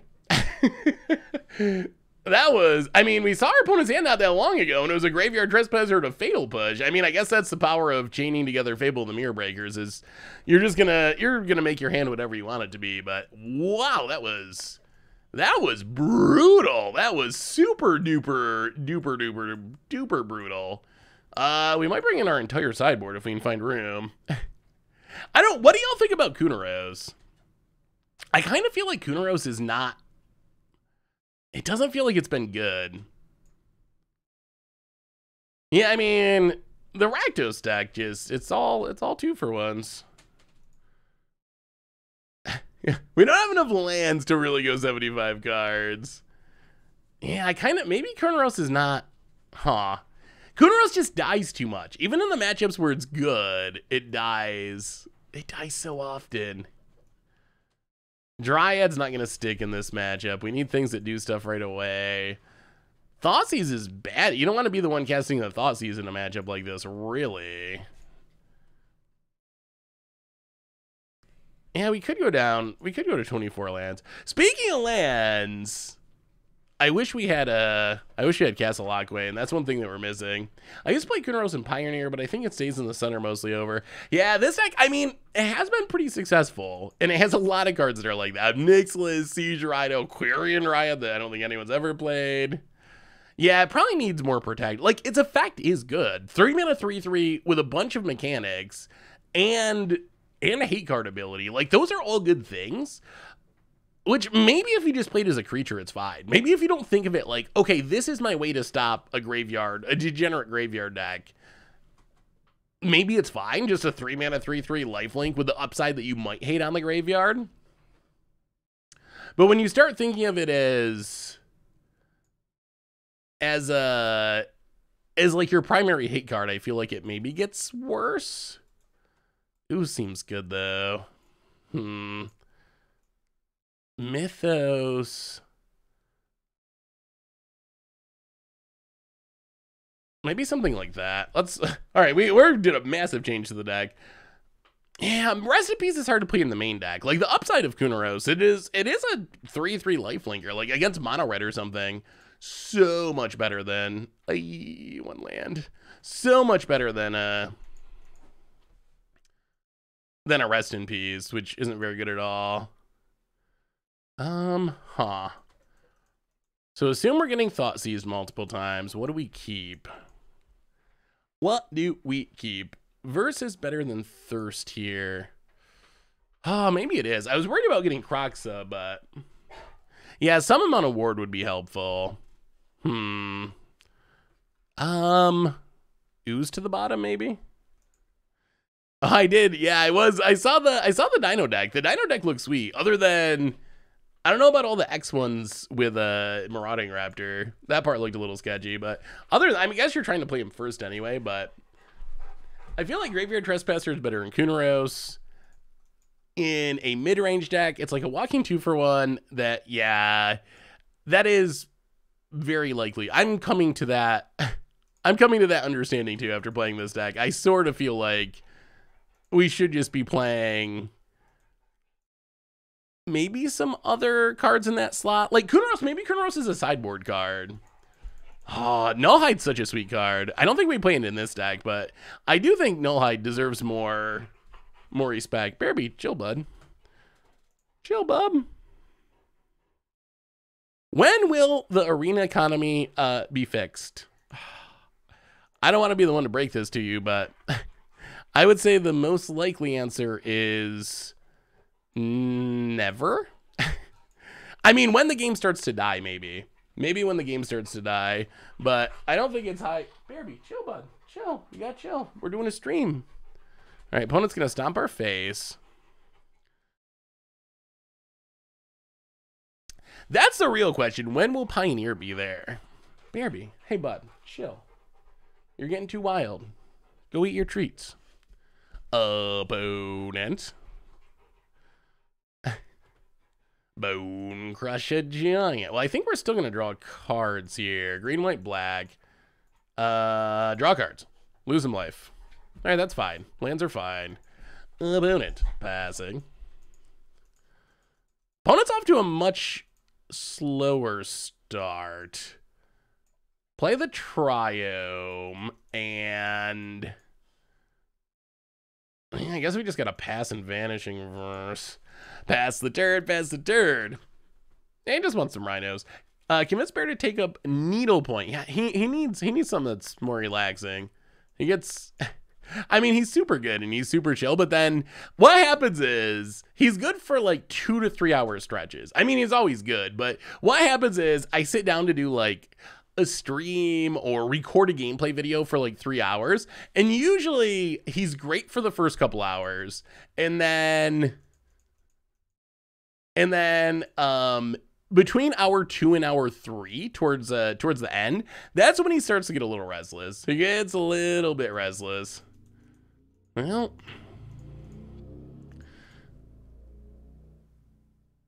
I guess we Gideon. Start making knights. Play the Blooming Marsh. Gideon versus Soren. Who wins? Who wins? Bear will be a year old in a couple of weeks. Has there been any announcement of when we'll start seeing changes in Moto since other companies started working on it? There has been a surprising lack of news about Moto stuff. Not direct stuff, unfortunately. It's something I'm waiting on too. Like, it makes me a little nervous. I feel like Moto's slightly slipping, which kind of discourages me. Like, we didn't get Commander Legends 2 after we got Commander Legends 1. We're getting less of the Commander Precon cards. I haven't been hearing any announcements about Double Masters coming to Moto, although maybe it will and I just haven't heard it. About it passes. I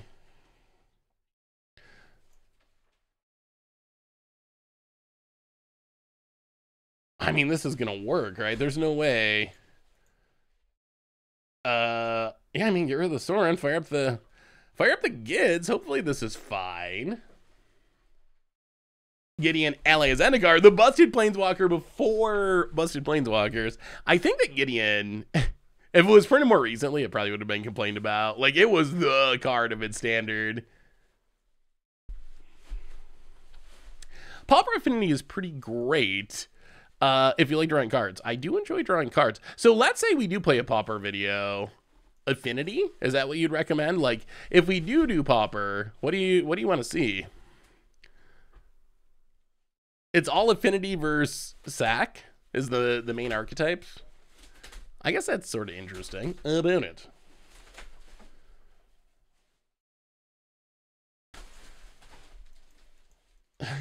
Makes a couple of dorks, okay.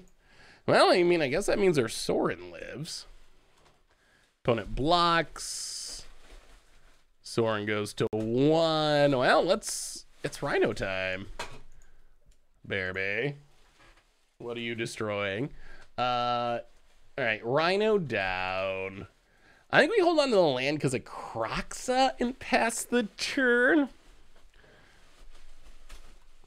Oh boy, in Modern Man culture, Collected Company would have been banned. Siege Rhino might have been banned.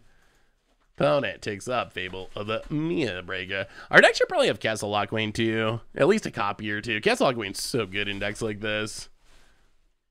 Mogwarts or Cascade Wall? Wait, what are those words? Ooh, Siege Rhino, enough toughness to survive a Chandra, which is nice. Takes up for mana. Fable of the Mia Brega. It's a lot of value. A lot of value in our opponent's side of the battlefield. Well,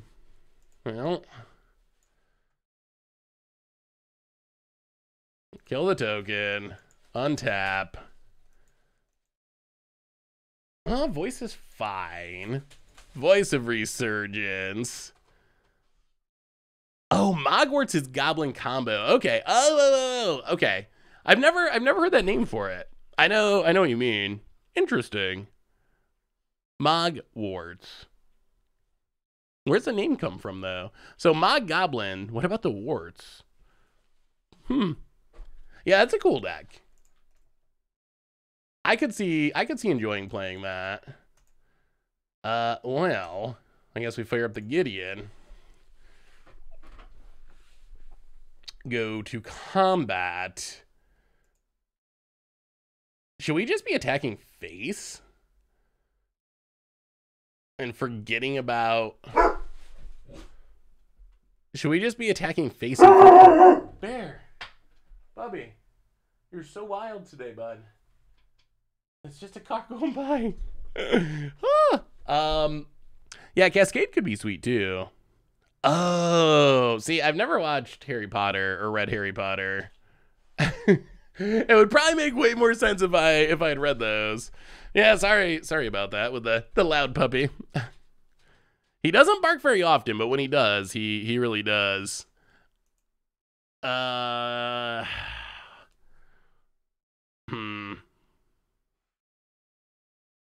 if we send Gideon at Chandra, this at Soren, this at our opponent, we kill a Planeswalker for sure. On the other hand, if we send everything at our opponent blocks here, drops to 4, and then hopefully we just win next turn. Oh,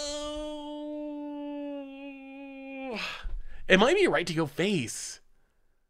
Is this deck like Pioneer Modern Jund? Kind of like Pioneer Modern Abzan. But yeah, it is. It kind of is. You know what? I think we ignore the Planeswalkers. Maybe we live to regret this, but yeah, everything face. I think our job is to close out the game before the Planeswalkers matter.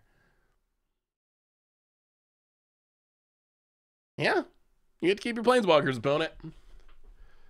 Let's look at the Pauper meta.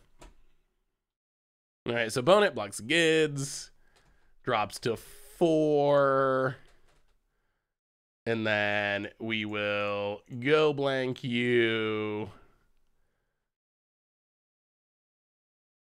Opponent discards 2 lands. Well, Isolated Chapel. Opponent's at 4. Can we close it out? Can our opponent gets to see a ton of cards. Fable the Mirror Breaker sees 2. Chandra sees 1. Soren probably making a lifelinker, but might see 1. Opponent discards. And I wonder if this was too aggro. We'll see. So Pauper meta. Teamer. Oh, wait, is this a real deck? Thermocrast, Moody Acid Moss. Wait, can I be competitive with this? Can I actually win with with Gruul Land Destruction and random Cascade spells? And Muldrifters? Oh, this is my kind of deck. I could get behind that deck. Opponent somehow kills our Siege Rhino. How do they? Oh, Kolaghan's Command plus Chandra. Anthony make a lifelinker.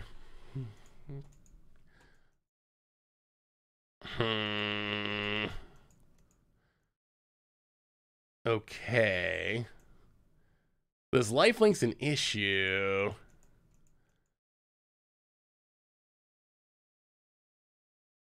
So if we get an attack with everything. Emblem plus Rhino.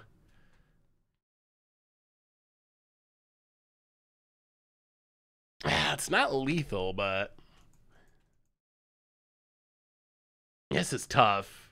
We wanted that Rhino to stay on the battlefield. Losing that was pretty painful. Yes, lifelink's the issue. So if we fire up Gideon and swing with everything, opponent goes to 7, block here, they lose something. Yeah, Rhino's probably better after combat. The question is, what are we doing with the Gideon? We can emblem it to grow these things in attack. That might be better. Like, if there's any way we can bait our opponent into taking damage, then things get way more exciting. You know what? I think that might work. We're going to emblem. Go to combat. Because this kind of incentivizes our opponent to just trade the Trespasser because this vampire's not doing much. And if our opponent does that, okay, they're going to double block, so they're going to gain life. So we don't win.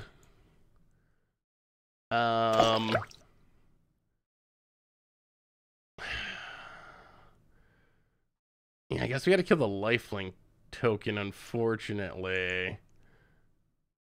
Wow, opponent goes to 4. 1 out of Rhino range. Play the Rhino. 1. Come on, deck. If we lose from him, I'm going to be so sad. Ken FTW, welcome to the Fishbowl. Opponent flips the Saga. Thank you so much for your subscription. Big super for you. Thank you, thank you, thank you. 2 cards. Ticks up. Bone Crusher Giant. That's a blocker. That's a blocker. Is it enough? Opponent stomps the Gideon. It is. That's going to keep our opponent alive. You know what we need? We need a Rhino. We need a Rhino off the top. Opponent. Oh my sweet mother. Oh. Wow. Their draw was a Fatal Push and a Bone Crusher. Oh. Oh. Yeah, well, come on, Rhino. Come on, Rhino, right this second. That was a very unfortunate series of draws for our opponent there. Yeah, well, Rhino, please. Come on, Rhino. It's a Godless Shrine and game. Oh, that's real bad. That was close. That was super close. Munoz, welcome to the Fishbowl. Thank you so much for your subscription. Big super cheer for you.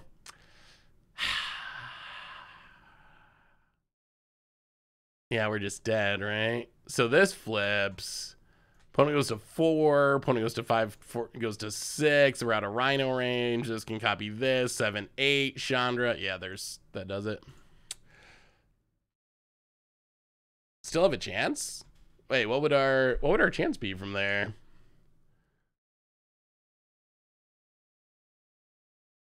Oh, it was a Godless Shrine, not a Rhino, unfortunately.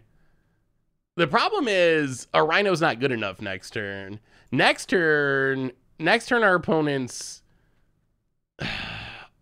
got Lifelink Vampire to get out of Rhino range. Yeah, it's just not, a Rhino doesn't do it in the future. I don't know. Was going aggro the right color or not? I mean, it's hard to say. At the same time, like, our opponent did spin Fatal Push, Sornet 2 Loyalty to trigger evil into Bone Crusher to kill the Gideon. Like, that was a pretty impressive string of cards that they had on the top of their deck. So I think, like, the plan of trying to kill our opponent maybe people would have a different impression of it if our opponent didn't top deck double removal spell that turn. So I don't know. Hey, what's up, Yurmicello? We're doing the typical Abzan thing. We're about 50-50. Exactly 50-50 at the moment. Siege Rhino's been good. Unless our opponent top decks Fatal Push every turn. Then it's less good. What are the chances of Mausoleum Wonder and Curious Obsession getting reprints? I need them, but they are more expensive than I thought. So everything will be reprinted eventually. Unless it's like, you know, on the reserve list, so it can't be reprinted. But Wizards is reprinting everything. Mausoleum Wonder just recently kind of creeped up in price. I could see it being a while, like another master set away until it actually gets reprinted, which could be a year or two. Curious Obsession. The other thing about Mausoleum Wonder is it doesn't really see Commander play. Stuff that sees playing Commander is super easy to get reprinted because every set's a Commander set. There's a million Commander precons. So anything that has any Commander relevance is a good bet to get reprinted fairly fast. Just like Pioneer cards or Modern cards like Mausoleum Wonder, that's where it gets a little more hit or miss. Opponent, Humans. All right, and Experiment 1. Oh, Experiment 1's new to Pauper for the first time too, isn't it? I'm pretty sure. Well, let's play a Dryad. Double Dryad. We'll see what removal our opponent has. About it attempts. And unclaimed territory on human. Thalia. Sure. Opponent gets in, hits us. Well, I would have liked to play another Dryad, but I guess we just have to kill something. But what? Now kill the Thalia. Grow the Dryad. Play the land, hit you for 2. Yeah, this is much less exciting with the Thalia taxing us. Double Dryad, kill your Experiment 1 would have been really sweet. Why don't you play Momir anymore? Mostly because, well, part of it is more streams happen on Arena, and Momir isn't a thing on Arena. And then we've had a lot of streams that have just already went through the entire stream playing our leagues. We've been doing a lot more streams where we play multiple decks. So Arena originally started as kind of a time filler at the end of the stream if we had some extra time, but our league had already finished. Thalia's Lieutenant. All right, opponent's going for it. Well, okay, Korean Dryad. Oh, we probably gotta kill the Catilda. Yeah, kill the Catilda. Grow the Dryads.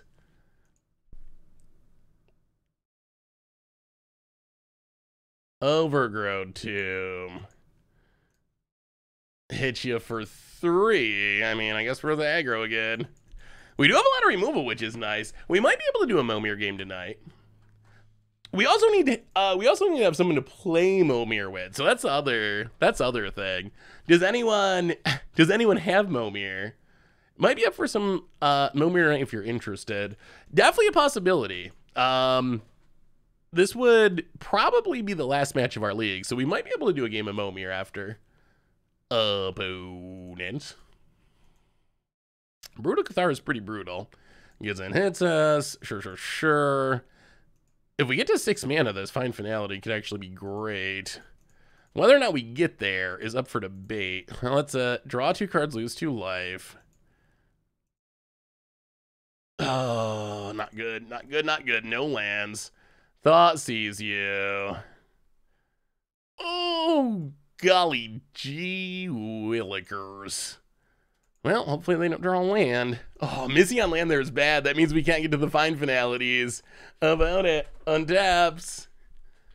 If they draw land in Coca, we're, in super bad shape. About it. No lands? No lands? Would you be down for cubing for one of the streams before it leaves on Wednesday? Possibly. Opponent's gonna pass and flip? So we're gonna have our entire deck hidden behind this Brutal Cathar? Well, Query on Dryad. And we've had no problem hitting lands. No problem hitting lands this league. And now when we really need it to find finality, we cannot hit these lands at all. About it. I know. I never really play challenges now. Is this another Brutal Cathar?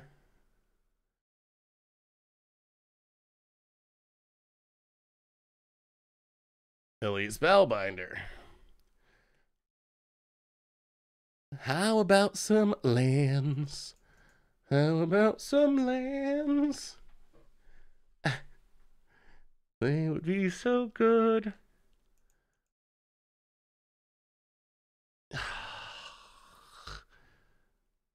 Awkward. So awkward. Takes a Thoughtseize. At least our opponent can't attack much. Opponent passes. That's not a land. I mean, the Siege Rhino is a good card. Not a card that necessarily beats the 2 Cocos that are going to be coming, but Siege Rhino, grow the Dryads. And pass the turn. Maybe I'm starting to think Find Finality might be bad. I don't think, have we gotten literally any value out of this entire league? I don't think we've gotten any value. Like, not even exaggerating. Like, I think it's 0 value. Opponent, Reflector Mage. Grows the Dorks. Probably gonna bounce, I assume, the big Dryad. Yeah. Sure.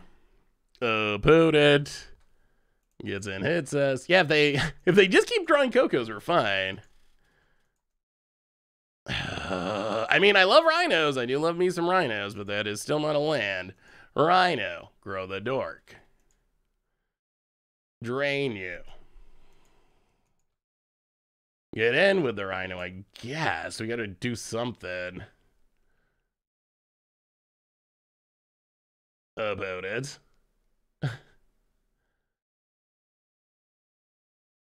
You know eventually they're gonna draw a land. Like, your opponent's also not drawing lands. Opponent takes it. This, oh my goodness. Okay, this does put our opponent in Siege Rhino range. Opponent's at 3. That does mean if we top deck Rhino number 3 in a row, we win. Oh my god, another Thalia's Lieutenant. Sure, yeah. Grows the Dorks. Goes to combat. Attacks. Come on, deck. Rhino. Rhino up the top.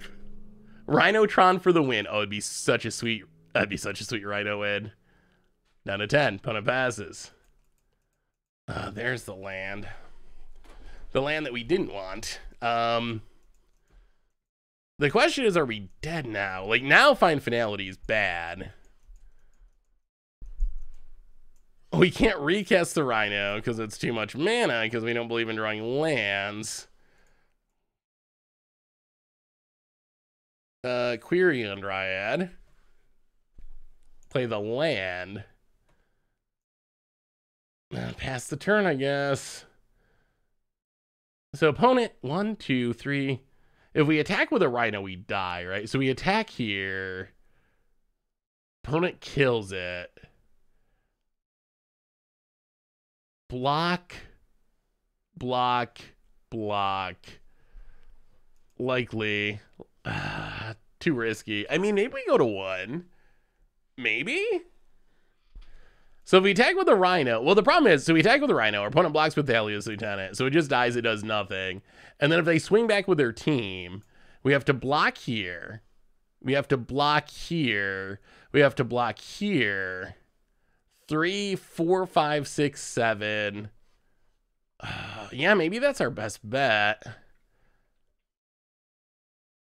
We would be dead to Coco. Like, land kills us, right? They draw land 4, 5, 6, 7, 8, 9, 10. So basically, we'd be betting on our opponent hitting a land or not hitting a land.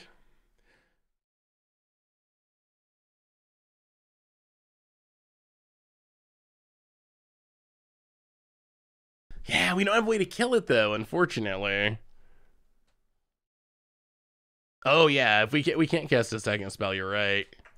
Yeah, if we cast a second spell, we lose. This flipping, we lose instantly.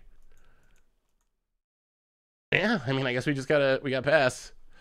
Close! Why no Finality? Because it costs 6 mana, unfortunately.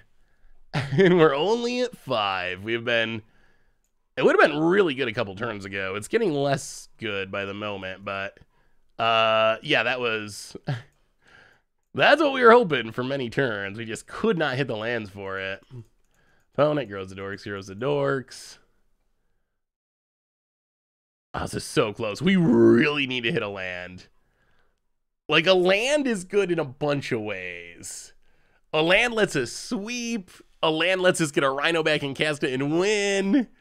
It's all about a land. The fact that we've drawn these, I mean, I guess our opponent's drawn Cocos that have done nothing too, so it's kind of even, but oh, these 2 Find Finales have been so incredibly bad this game. About it. goes to combat. Attacks.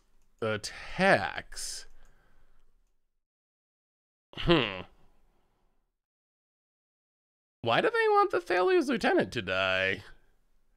That's suspicious.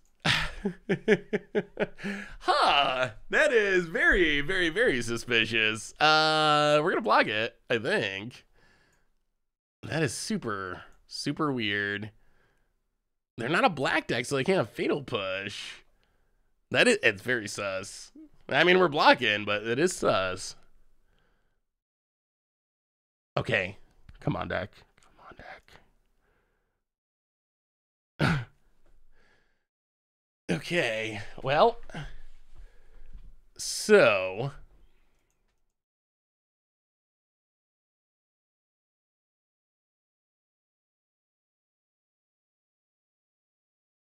We should win, right? We attack with a Rhino. I mean, I guess the question... The question is, how does our opponent block?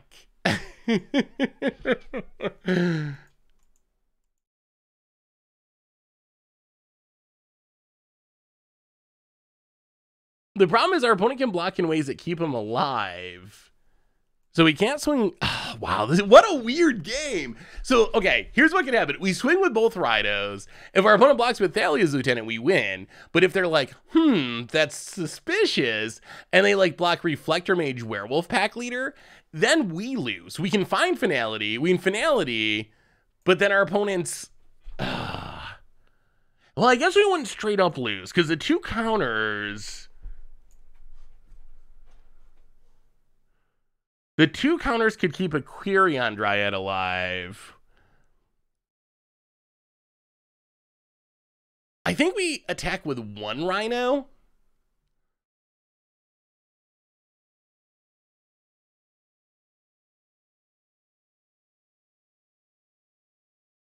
So this Dryad's gonna die. This one can live. What if we Wrath first? 0 power, 2/2. I think we attack with a Rhino. Oh, we're also getting a Dryad back from under the Brute, which helps. All right, go to combat. Let's attack with a Rhino. I think this is fine. See how our opponent reacts to the one Rhino attack.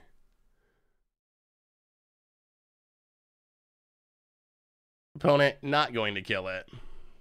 Yeah, the question is how to get the Rhino in the graveyard. Yeah, the problem is our opponent, it's suspicious because of, well, they actually kind of know because of the Spellbinder. So they probably know if the Rhino dies, they're in trouble.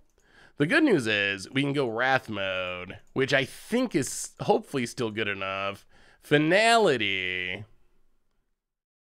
Grow the Dryad. Grow the Dryad. Counters on this Dryad. And this still gets a Rhino in the graveyard for next turn. So as long as we survive this turn, we get the Rhino back, cast the Rhino, drain him out next turn.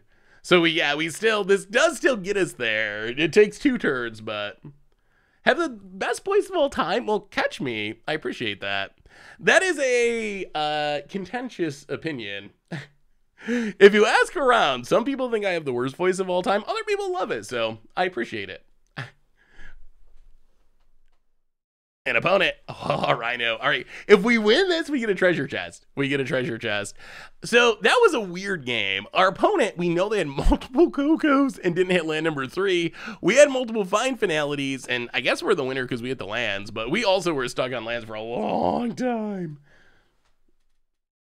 Oh, well, thank you, Nipple Nugget. It actually, Nipple Nugget, it actually doesn't, it doesn't bother me. It's like fine wine. It's an acquired taste. Not everyone appreciates it right away, but give people a little time. Well, we already got all our removal in the main deck. Go Blank doesn't seem great. Kalitas is fine. Ooze probably not. Voice gets bounced. Kunaros doesn't, well, oh yeah, Kunaros doesn't actually shut down Coco, that's right. It's like a Grafdigger's Cage, but only for the graveyard. Hey, what's up, Fortnus? How are you? Good to see you, good to see you. We have a new donation from Dreist. $5 donation. Hey, Seth. Thought this might bring you some joy. I played Swans in my LGS, went 3-1 in my 4-color pile said, this seems highly in your favor. Apparently, Swans is a new meta slayer. Ooh. I think that means we gotta hit some Swans and draw some cards again. It's been a while since we've hit our Swans and draw some cards. It might be time. Yeah, Fine Finality is sweet. That's not on, this is like not on arena.deck. If you look at our deck list, many of these cards are just not on arena. This is fine.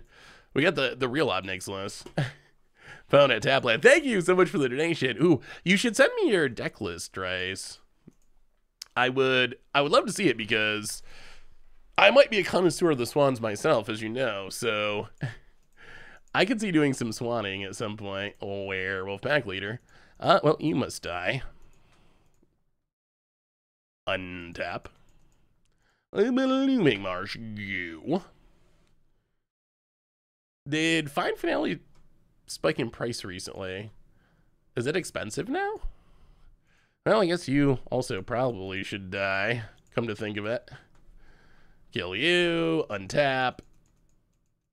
The Sage. Oh, I wonder how many lands they have. Is there any chance we can get a strip mine? Did we see basics in game 1? I don't feel like we did. Are Pioneer players greedy enough to play 0 lands? Is that a thing that could be possible? 5-color humans. Oh my god. Oh my god, this build has no lands.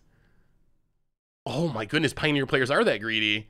If this person just net decked a list, 1 plains. Are they following their dreams or not? That's the question. No lands. 1 land. 1 land. Oh, I don't even know. So the most recent builds.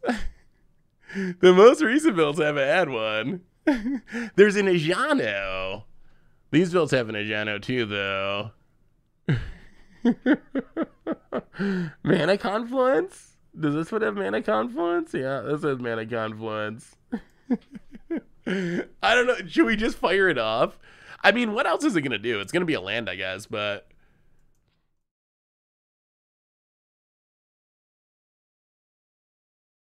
Oh.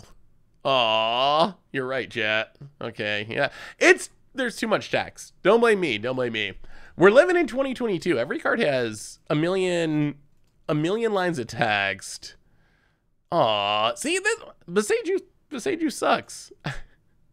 Wizards, what are you doing? All right, tap land, go. Oh, that's no fun. It would be so much more fun if it actually worked the way it did in my head. Come on, Wizards. Why don't Magic cards work the way that I want them to?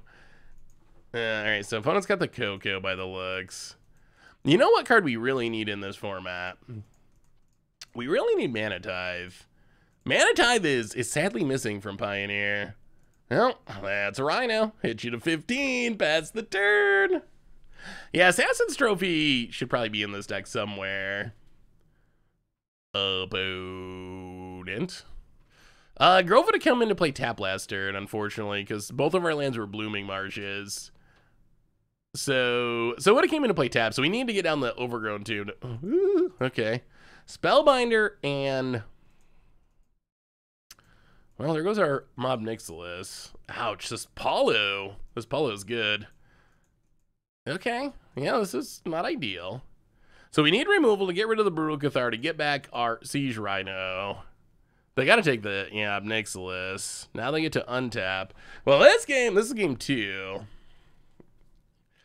This game, our opponent actually got to their Cocos, which I think is going to be good for them. That's probably their best card. Opponent smacks us. Sure. I mean, I guess if they flip their Brutal Cathar, we can Absent Charm it. Which maybe we got to do. Oh, jeez. How is this person so good at drawing Cocos? Last game they had 2 or 3 in hand by the end. This game too. Why does this human deck always have a stack of Cocos in the top 10 cards of their deck? If it was paper, at what point does good draws become suspicious in paper? I don't play enough paper. Is there amount of good draws that can happen in paper that you're like, okay, maybe something funky is going on here? Well, this is so incredibly bad, but we'll play the land, we'll pass the turn. Once they get to 5, then you start to wonder. I mean, still could be legit, right? About it. Secluded courtyard. Untapped. Come on, let's see Coco 3. Opponent goes to combat. Well, white, black, green. Absent charm. Get rid of the brute.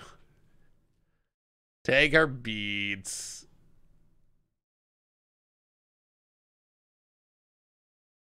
Get our Rhino. Drain you.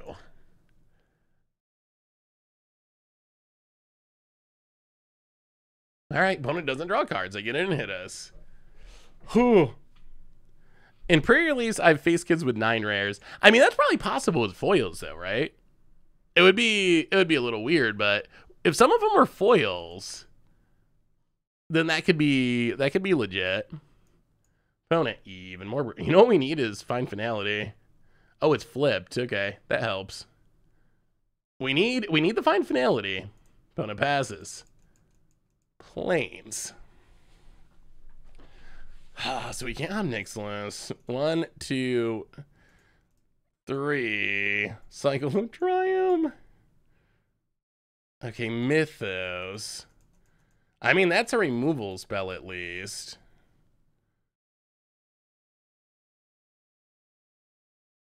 Play the land. Pass the turn. So we can Mythos something, and then have Nixilis something. Fortnite! Welcome to the Fishbowl for the 27th month. Thank you for your subscription. Big super for you. Good draws might be sus if you start with the same person luck stack for multiple events. That makes sense. So it's more about the person than the game.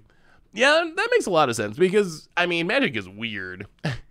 Like, variance makes weird things happen. So someone drawing the same things a bunch of times in a row, ouch, doesn't really mean anything. Well, that's a good one for our opponent. Well, all right. I mean, we can kill one of these, but really, this is real bad.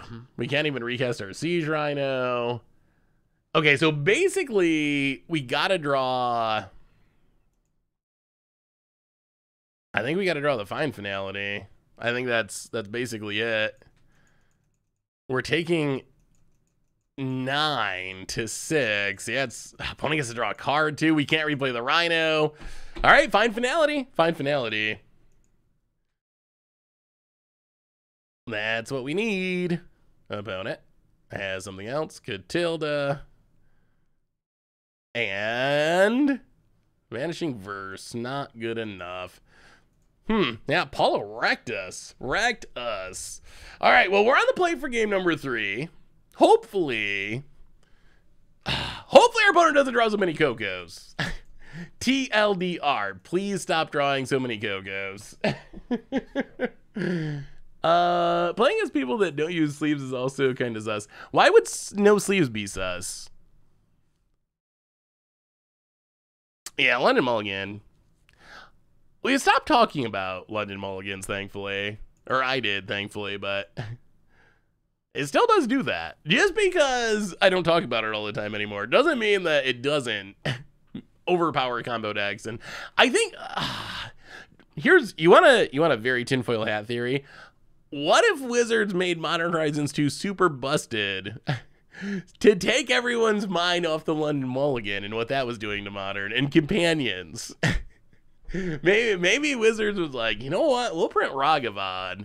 They've all been complaining about companions, London Mulligans. They just won't stop. What if we print Ragavan?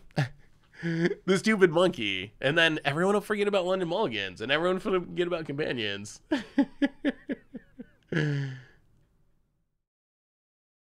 London Mulligate. I mean, obviously, I don't think that's true, but it would be funny. People who play without sleeves probably don't wash their hands when they finish using the restroom. Can you really generalize that, though, from not playing sleeves? What if they've just been playing Magic a long time and they've always played without sleeves?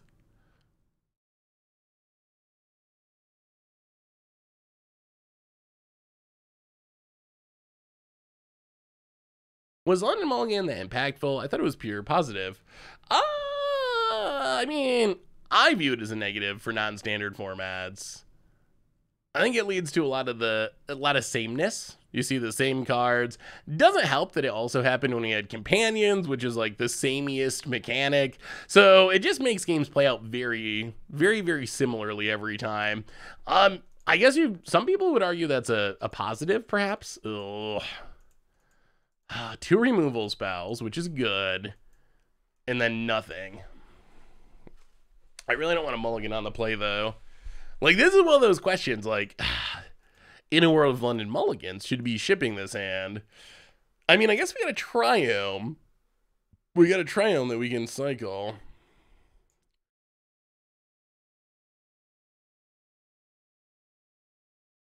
I guess we'll keep it. It does showcase skill more than chance. Does it? How would it be more skillful? Well, Blooming Marsh, go. So, I mean, I think, like...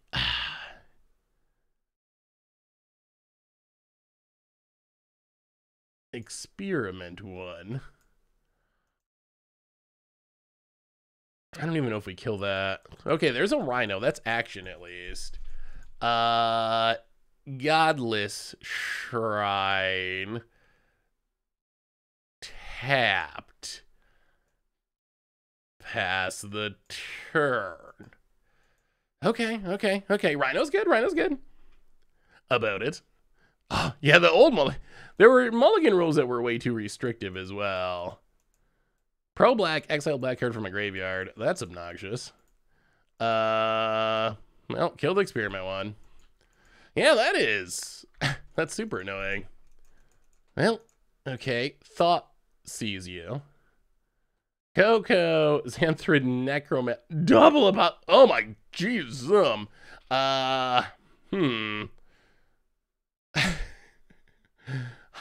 Okay. Well, we're gonna take the.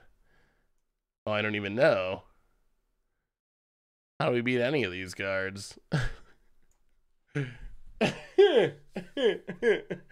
Our opponent is on 2 mana confluences, that helps, but Apostle Purifying Light, that's actually super good against us. I'm tired of losing to Coco against this deck, though. The Coco's been the thing that's, like, keeping our opponent in this game. We have 1 removal spell. Double Apostle that dodges all of our removal and pretty much all of our blockers. I mean, I think it's either Thalia's Lieutenant or Collected Company, I think. I'm not sure which one.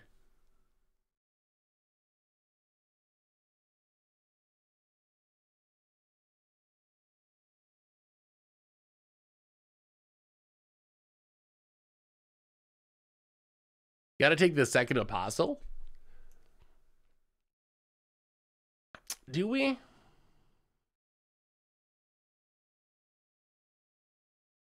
I mean, the second Apostle is annoying. Oh, but if our opponent just lands into Coco, that's so bad for us. The Thalia's Lieutenant also turns this into a 3/2. So it offers more immediate damage. Although I guess 2 of them is annoying. All right. Well, we'll go with that plan. Play the planes, pass the turn. We get to Siege Rhino next turn. We'll see if it's enough. I feel like after Fight Finality being the card we couldn't draw for games, This is a matchup where we'd really like to draw it. All right. Thalia's Lieutenant, opponent, gets and hits us. Down to 15 for now.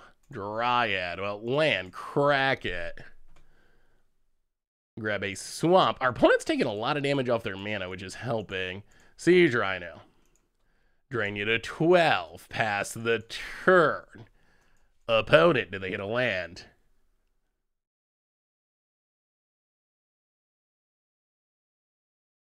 Oh, they do. Temple Garden, untapped down to 10. Here comes a Brutal Cathar. Yeah, kills the Rhino for now. Sure. Another removal spell would be kind of sweet. So we take 5. Down to 13. Oh. Okay.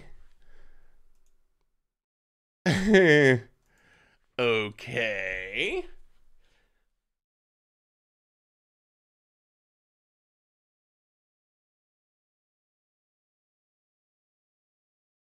Okay.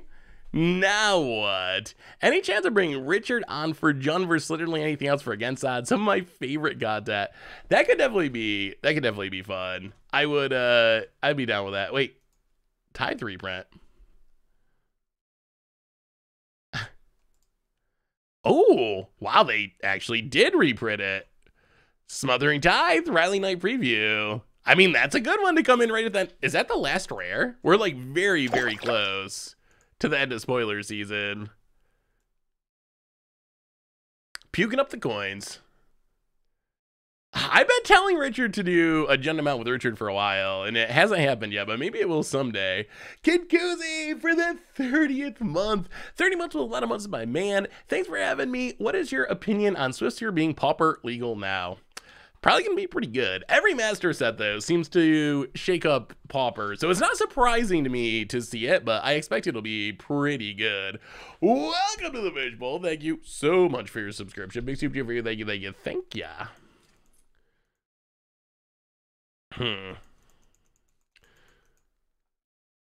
Well, okay, so we're going to play Dryad, Thoughtseize, grow the Dryad, go to 11. Oh no. These polos keep ruining our life.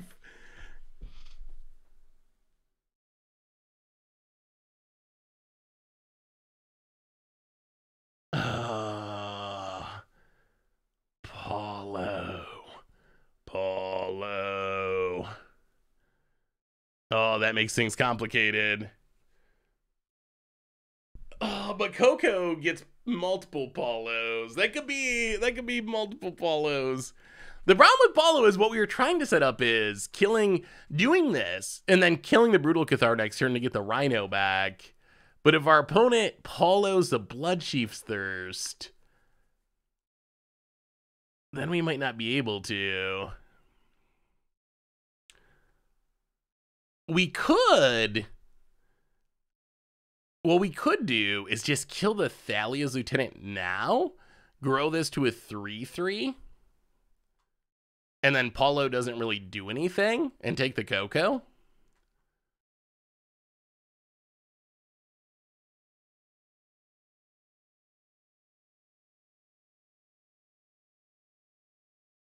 Yeah, I mean, this is the end of the game. Like, I don't think we're gonna run out of time. This is game 3. Paulo is 3 in the air.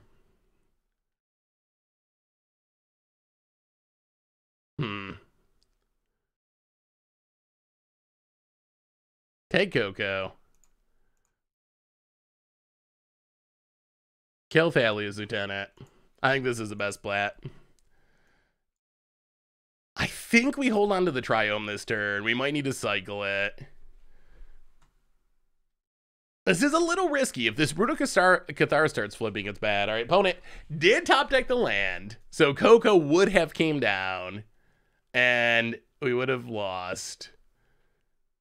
Elite Spellbinder sees the land. All right. All right, deck. Come on. Come on. Come on. Give us something. Opponent gets in. We got to take it this turn. Or not. Hopefully they don't get in. I mean, I guess our opponent's worried about dying too. All right, opponent gets in, hits us. This is a huge turn. Huge turn. Huge draw. Abrupt Decay that is very nice. Very nice. That is probably the best draw we could hit, or close to it. All right, so get rid of the Brutal Cathar, get back the Rhino, grow the Dryad. This forces Paulo to chump, or our opponent's dead. And that attack with the possible Purifying Light's so bad for them. Get in! Curion Dryad coming through! I'm glad we took the Coco. I'm glad we took the Coco. And I'm glad we got a little lucky and top deck to the Abrupt Decay. Well, now I like where we're at. We're going to pass the turn. Opponent taps. They got a Necromancer, but that doesn't look as scary at the moment. And it's going to cost them some life if they cast it down to 3. I want one more Rhino. I want one more Rhino to close it out. That's what we want. The Rhino kill. About it. Thinking.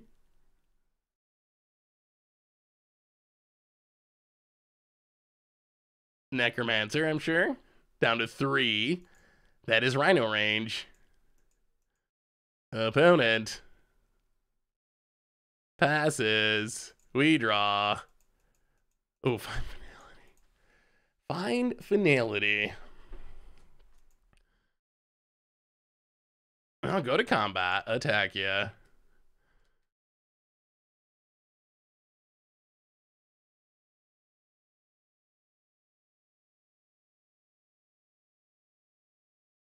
See what our opponent does. It is ironic, isn't it? Don't you think? It's like rain. Who's the best player in the... Oh, Paulo? Yeah, we beat him. We beat him good. Take that, PV. We've played some really interesting games with this deck. I will say, there's been a lot of really close, interesting games.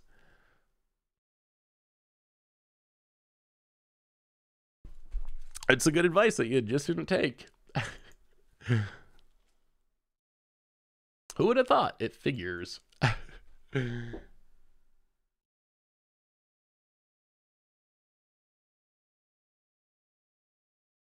Oh, if we attack with both... Oh, am I an idiot? Do we trample over for damage anyway? Yeah, maybe this was a bad attack. Opponent blocks with Necromancer. Do we play the Triome or cycle the Triome? Find Finality is appealing. We're going to play it. We're going to play it. Find Finality would be really good. Pass the turn. Opponent untaps. Down to 3. Yeah, we should have probably attacked with a Rhino, I guess. Okay, Thalia, that's actually kind of helpful for our opponent. And passes. Now go to combat. Attack with both. If they kill him, that's fine because we just get him back. That's actually kind of better almost. Opponent blocks.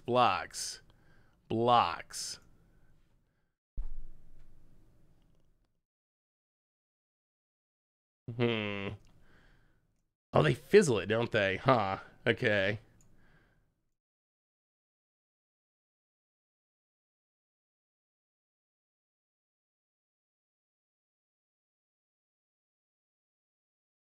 Tap lad. Go. Next turn, maybe? Opponent untaps. We can't get back the Rhino because this can exile the card from the graveyard. So our opponent could have fizzled it. Thalia. Okay. I think the Find Finality win comes through. Yeah, this has an ability, and they did have enough mana to do it. That is one of the weird little upsides. Opponent. I think this ends up being Exactsies, though. Opponent passes. 1, 2, 3, 4, 5, 6. Fine Finality. We were a little worried about it earlier. Cast it. Grow it. And this makes it a 7/7. -4, that's 3. Might not be a Siege Rhino, but good enough. And we found a way. Found our way through. Yeah, the only problem is the Apostle. The Apostle can exile a card from our graveyard. That's the issue. So if we try to get Rhino back, they just snipe it and go to 1. So we need to do it this way, where we Wrath, Dryad, and attack. Oh, wow. Yeah, Apostle, and it's also a human. It's pretty good. So what do we learn about Rhinos and Nixilis and Hounds? Well, we got a treasure chest. We got a treasure chest, and then we'll talk about the deck. Oh, all right, come on. Come on. Something good, something good, something good. Only one chest, but sometimes that's all it takes. It could be a expensive Ancient Gold Dragon of some kind. Ooh. Oh, boy, if this was paper. If this was paper, we'd be doing a dance. On Moto. Moto prices are so much different. I bet this card's not worth much. Bootlegger's stash. What is the cost? Promotional 42 cents. Strict Proctor might actually be worth more. Strict Proctor. Oh, 2 cents. All right. Well, we got some play points at least. So what do we learn about this deck? What do we learn about this deck? We ended up going 3-2, which is probably the perfect record for an Abzan mid-range deck. It's a weird one, I will say. Siege Rhino was great. Siege Rhino felt really, really good. Of course, if you run into combo, it's not going to be great. That's just, that's normal. You can't do much about that. We could play better sideboard cards for combo, which probably is necessary. So Siege Rhino was great. Query on Dryad, that was probably the surprise. Query on Dryad actually felt really good, and I wasn't expecting it to be. I expected Siege Rhino to be fine, but Dryad was actually a really surprisingly strong threat. The only disappointing card was Kunaros. Even in the matchups where Kunaros would have been good, it just died. So I think I'm off the Kunaros train. There's got to be a better 3-drop that we can play in this slot over Kunaros, even though it's a cool idea and it worked well with the deck name. And then OG Nixilis was actually really good too. Like, yes, again, it's got to be in those slower matchups, but that game against, was it Sack? Was it the Sack game where Nixilis just, like, kept us in the game and we played through our entire deck and it was ridiculous? Like, Nixilis showed his power there, too. Yeah, Graveyard Trespasser is probably the way to go. The free 2-for-1, especially since we're not in red, so we can't play Fable the Mirror Breaker, so that's probably the way to go. Otherwise, I like the list. The removal was good. Abzan Charm was surprisingly good. Fine Finality. We don't have that many creatures, so the first mode wasn't very good, but the Wrath mode was essential at some point, so I gotta say, I like the deck, and if you want to do some Siege Rhinoing, it gets the job done. Ask and ye shall receive. $2 donation from Dryce. Oh, with the hit our swans, draw some card deck. Ooh. Abundant Harvest is a big new addition, and Throes of Chaos, of course, that actually seems really nice. All right, we're gonna have to hit our swans and draw some cards at some point. Thank you for the donation there, Dryce. Oh, still up for game shortly if you'd like. I think since our games went so long, Erroneous, I'm probably gonna not do Momir tonight, but I will move it to the top of the list for the future. We'll try to get in a Momir game, but I think since our games went so long, I probably got to take Bearby out. Like I said, 2.5, 3 hours, that's when he starts to get a little restless, so probably got to make sure he doesn't go take down the kid on the bike or anything like that. But good news is, we'll be back on Tuesday with some more streaming. I cut Kunaros for another push. Yeah, more removal would also be fine, but I like the list. If you want to mess around with Siege Rhinos, I think it's good. Yasharn, I think, would be very good too. Yasharn, main deck or sideboard, great against the Sack decks, a fine threat on its own, so I think that could be another good addition. So what I will say overall about this deck, I think it's decent as it is. It's a little 2017-y, but with a few improvements, I think it can end up being pretty solid. Maybe we can have a real Siege Rhino deck in Pioneer. Just play more sideboard cards for combo, drop the Kunaros for Graveyard Trespasser, for Yasharn or something like that, do a little bit more tuning, and the deck actually seems like it's got a shot. So on that note, everyone, that brings us to to the end of our stream for tonight. Dinos, I'll move Dinos up the list. There's still a lot of Pioneer decks I want to play, but Dinos is on there as well. But there's, yeah, like 3 or 4 Pioneer decks that look interesting. So we'll be doing some more Pioneering soon. Replay YouTube this week, find the old streams. Normal YouTube, check out yesterday's Against Odds. Check out the spoiler videos. Tomorrow we are playing Pioneer, I believe, for Much Brew. So check that out on the YouTube as well. And one more reminder that our sponsor today is Card Kingdom. And if you need some magical cards, you can get them over at cardkingdom.com/mtggoldfish. If you get a free goldfish sticker, just let them know you want one in your order notes and they'll hook you up. Most importantly, thank you to all of you. Y'all are amazing and awesome and spectacular, and I love y'all. So have an amazing night. Have a great weekend. I'll see you on Tuesday to have some more fun. So until then, thanks for being awesome, everyone. I appreciate it, and I will talk to you soon.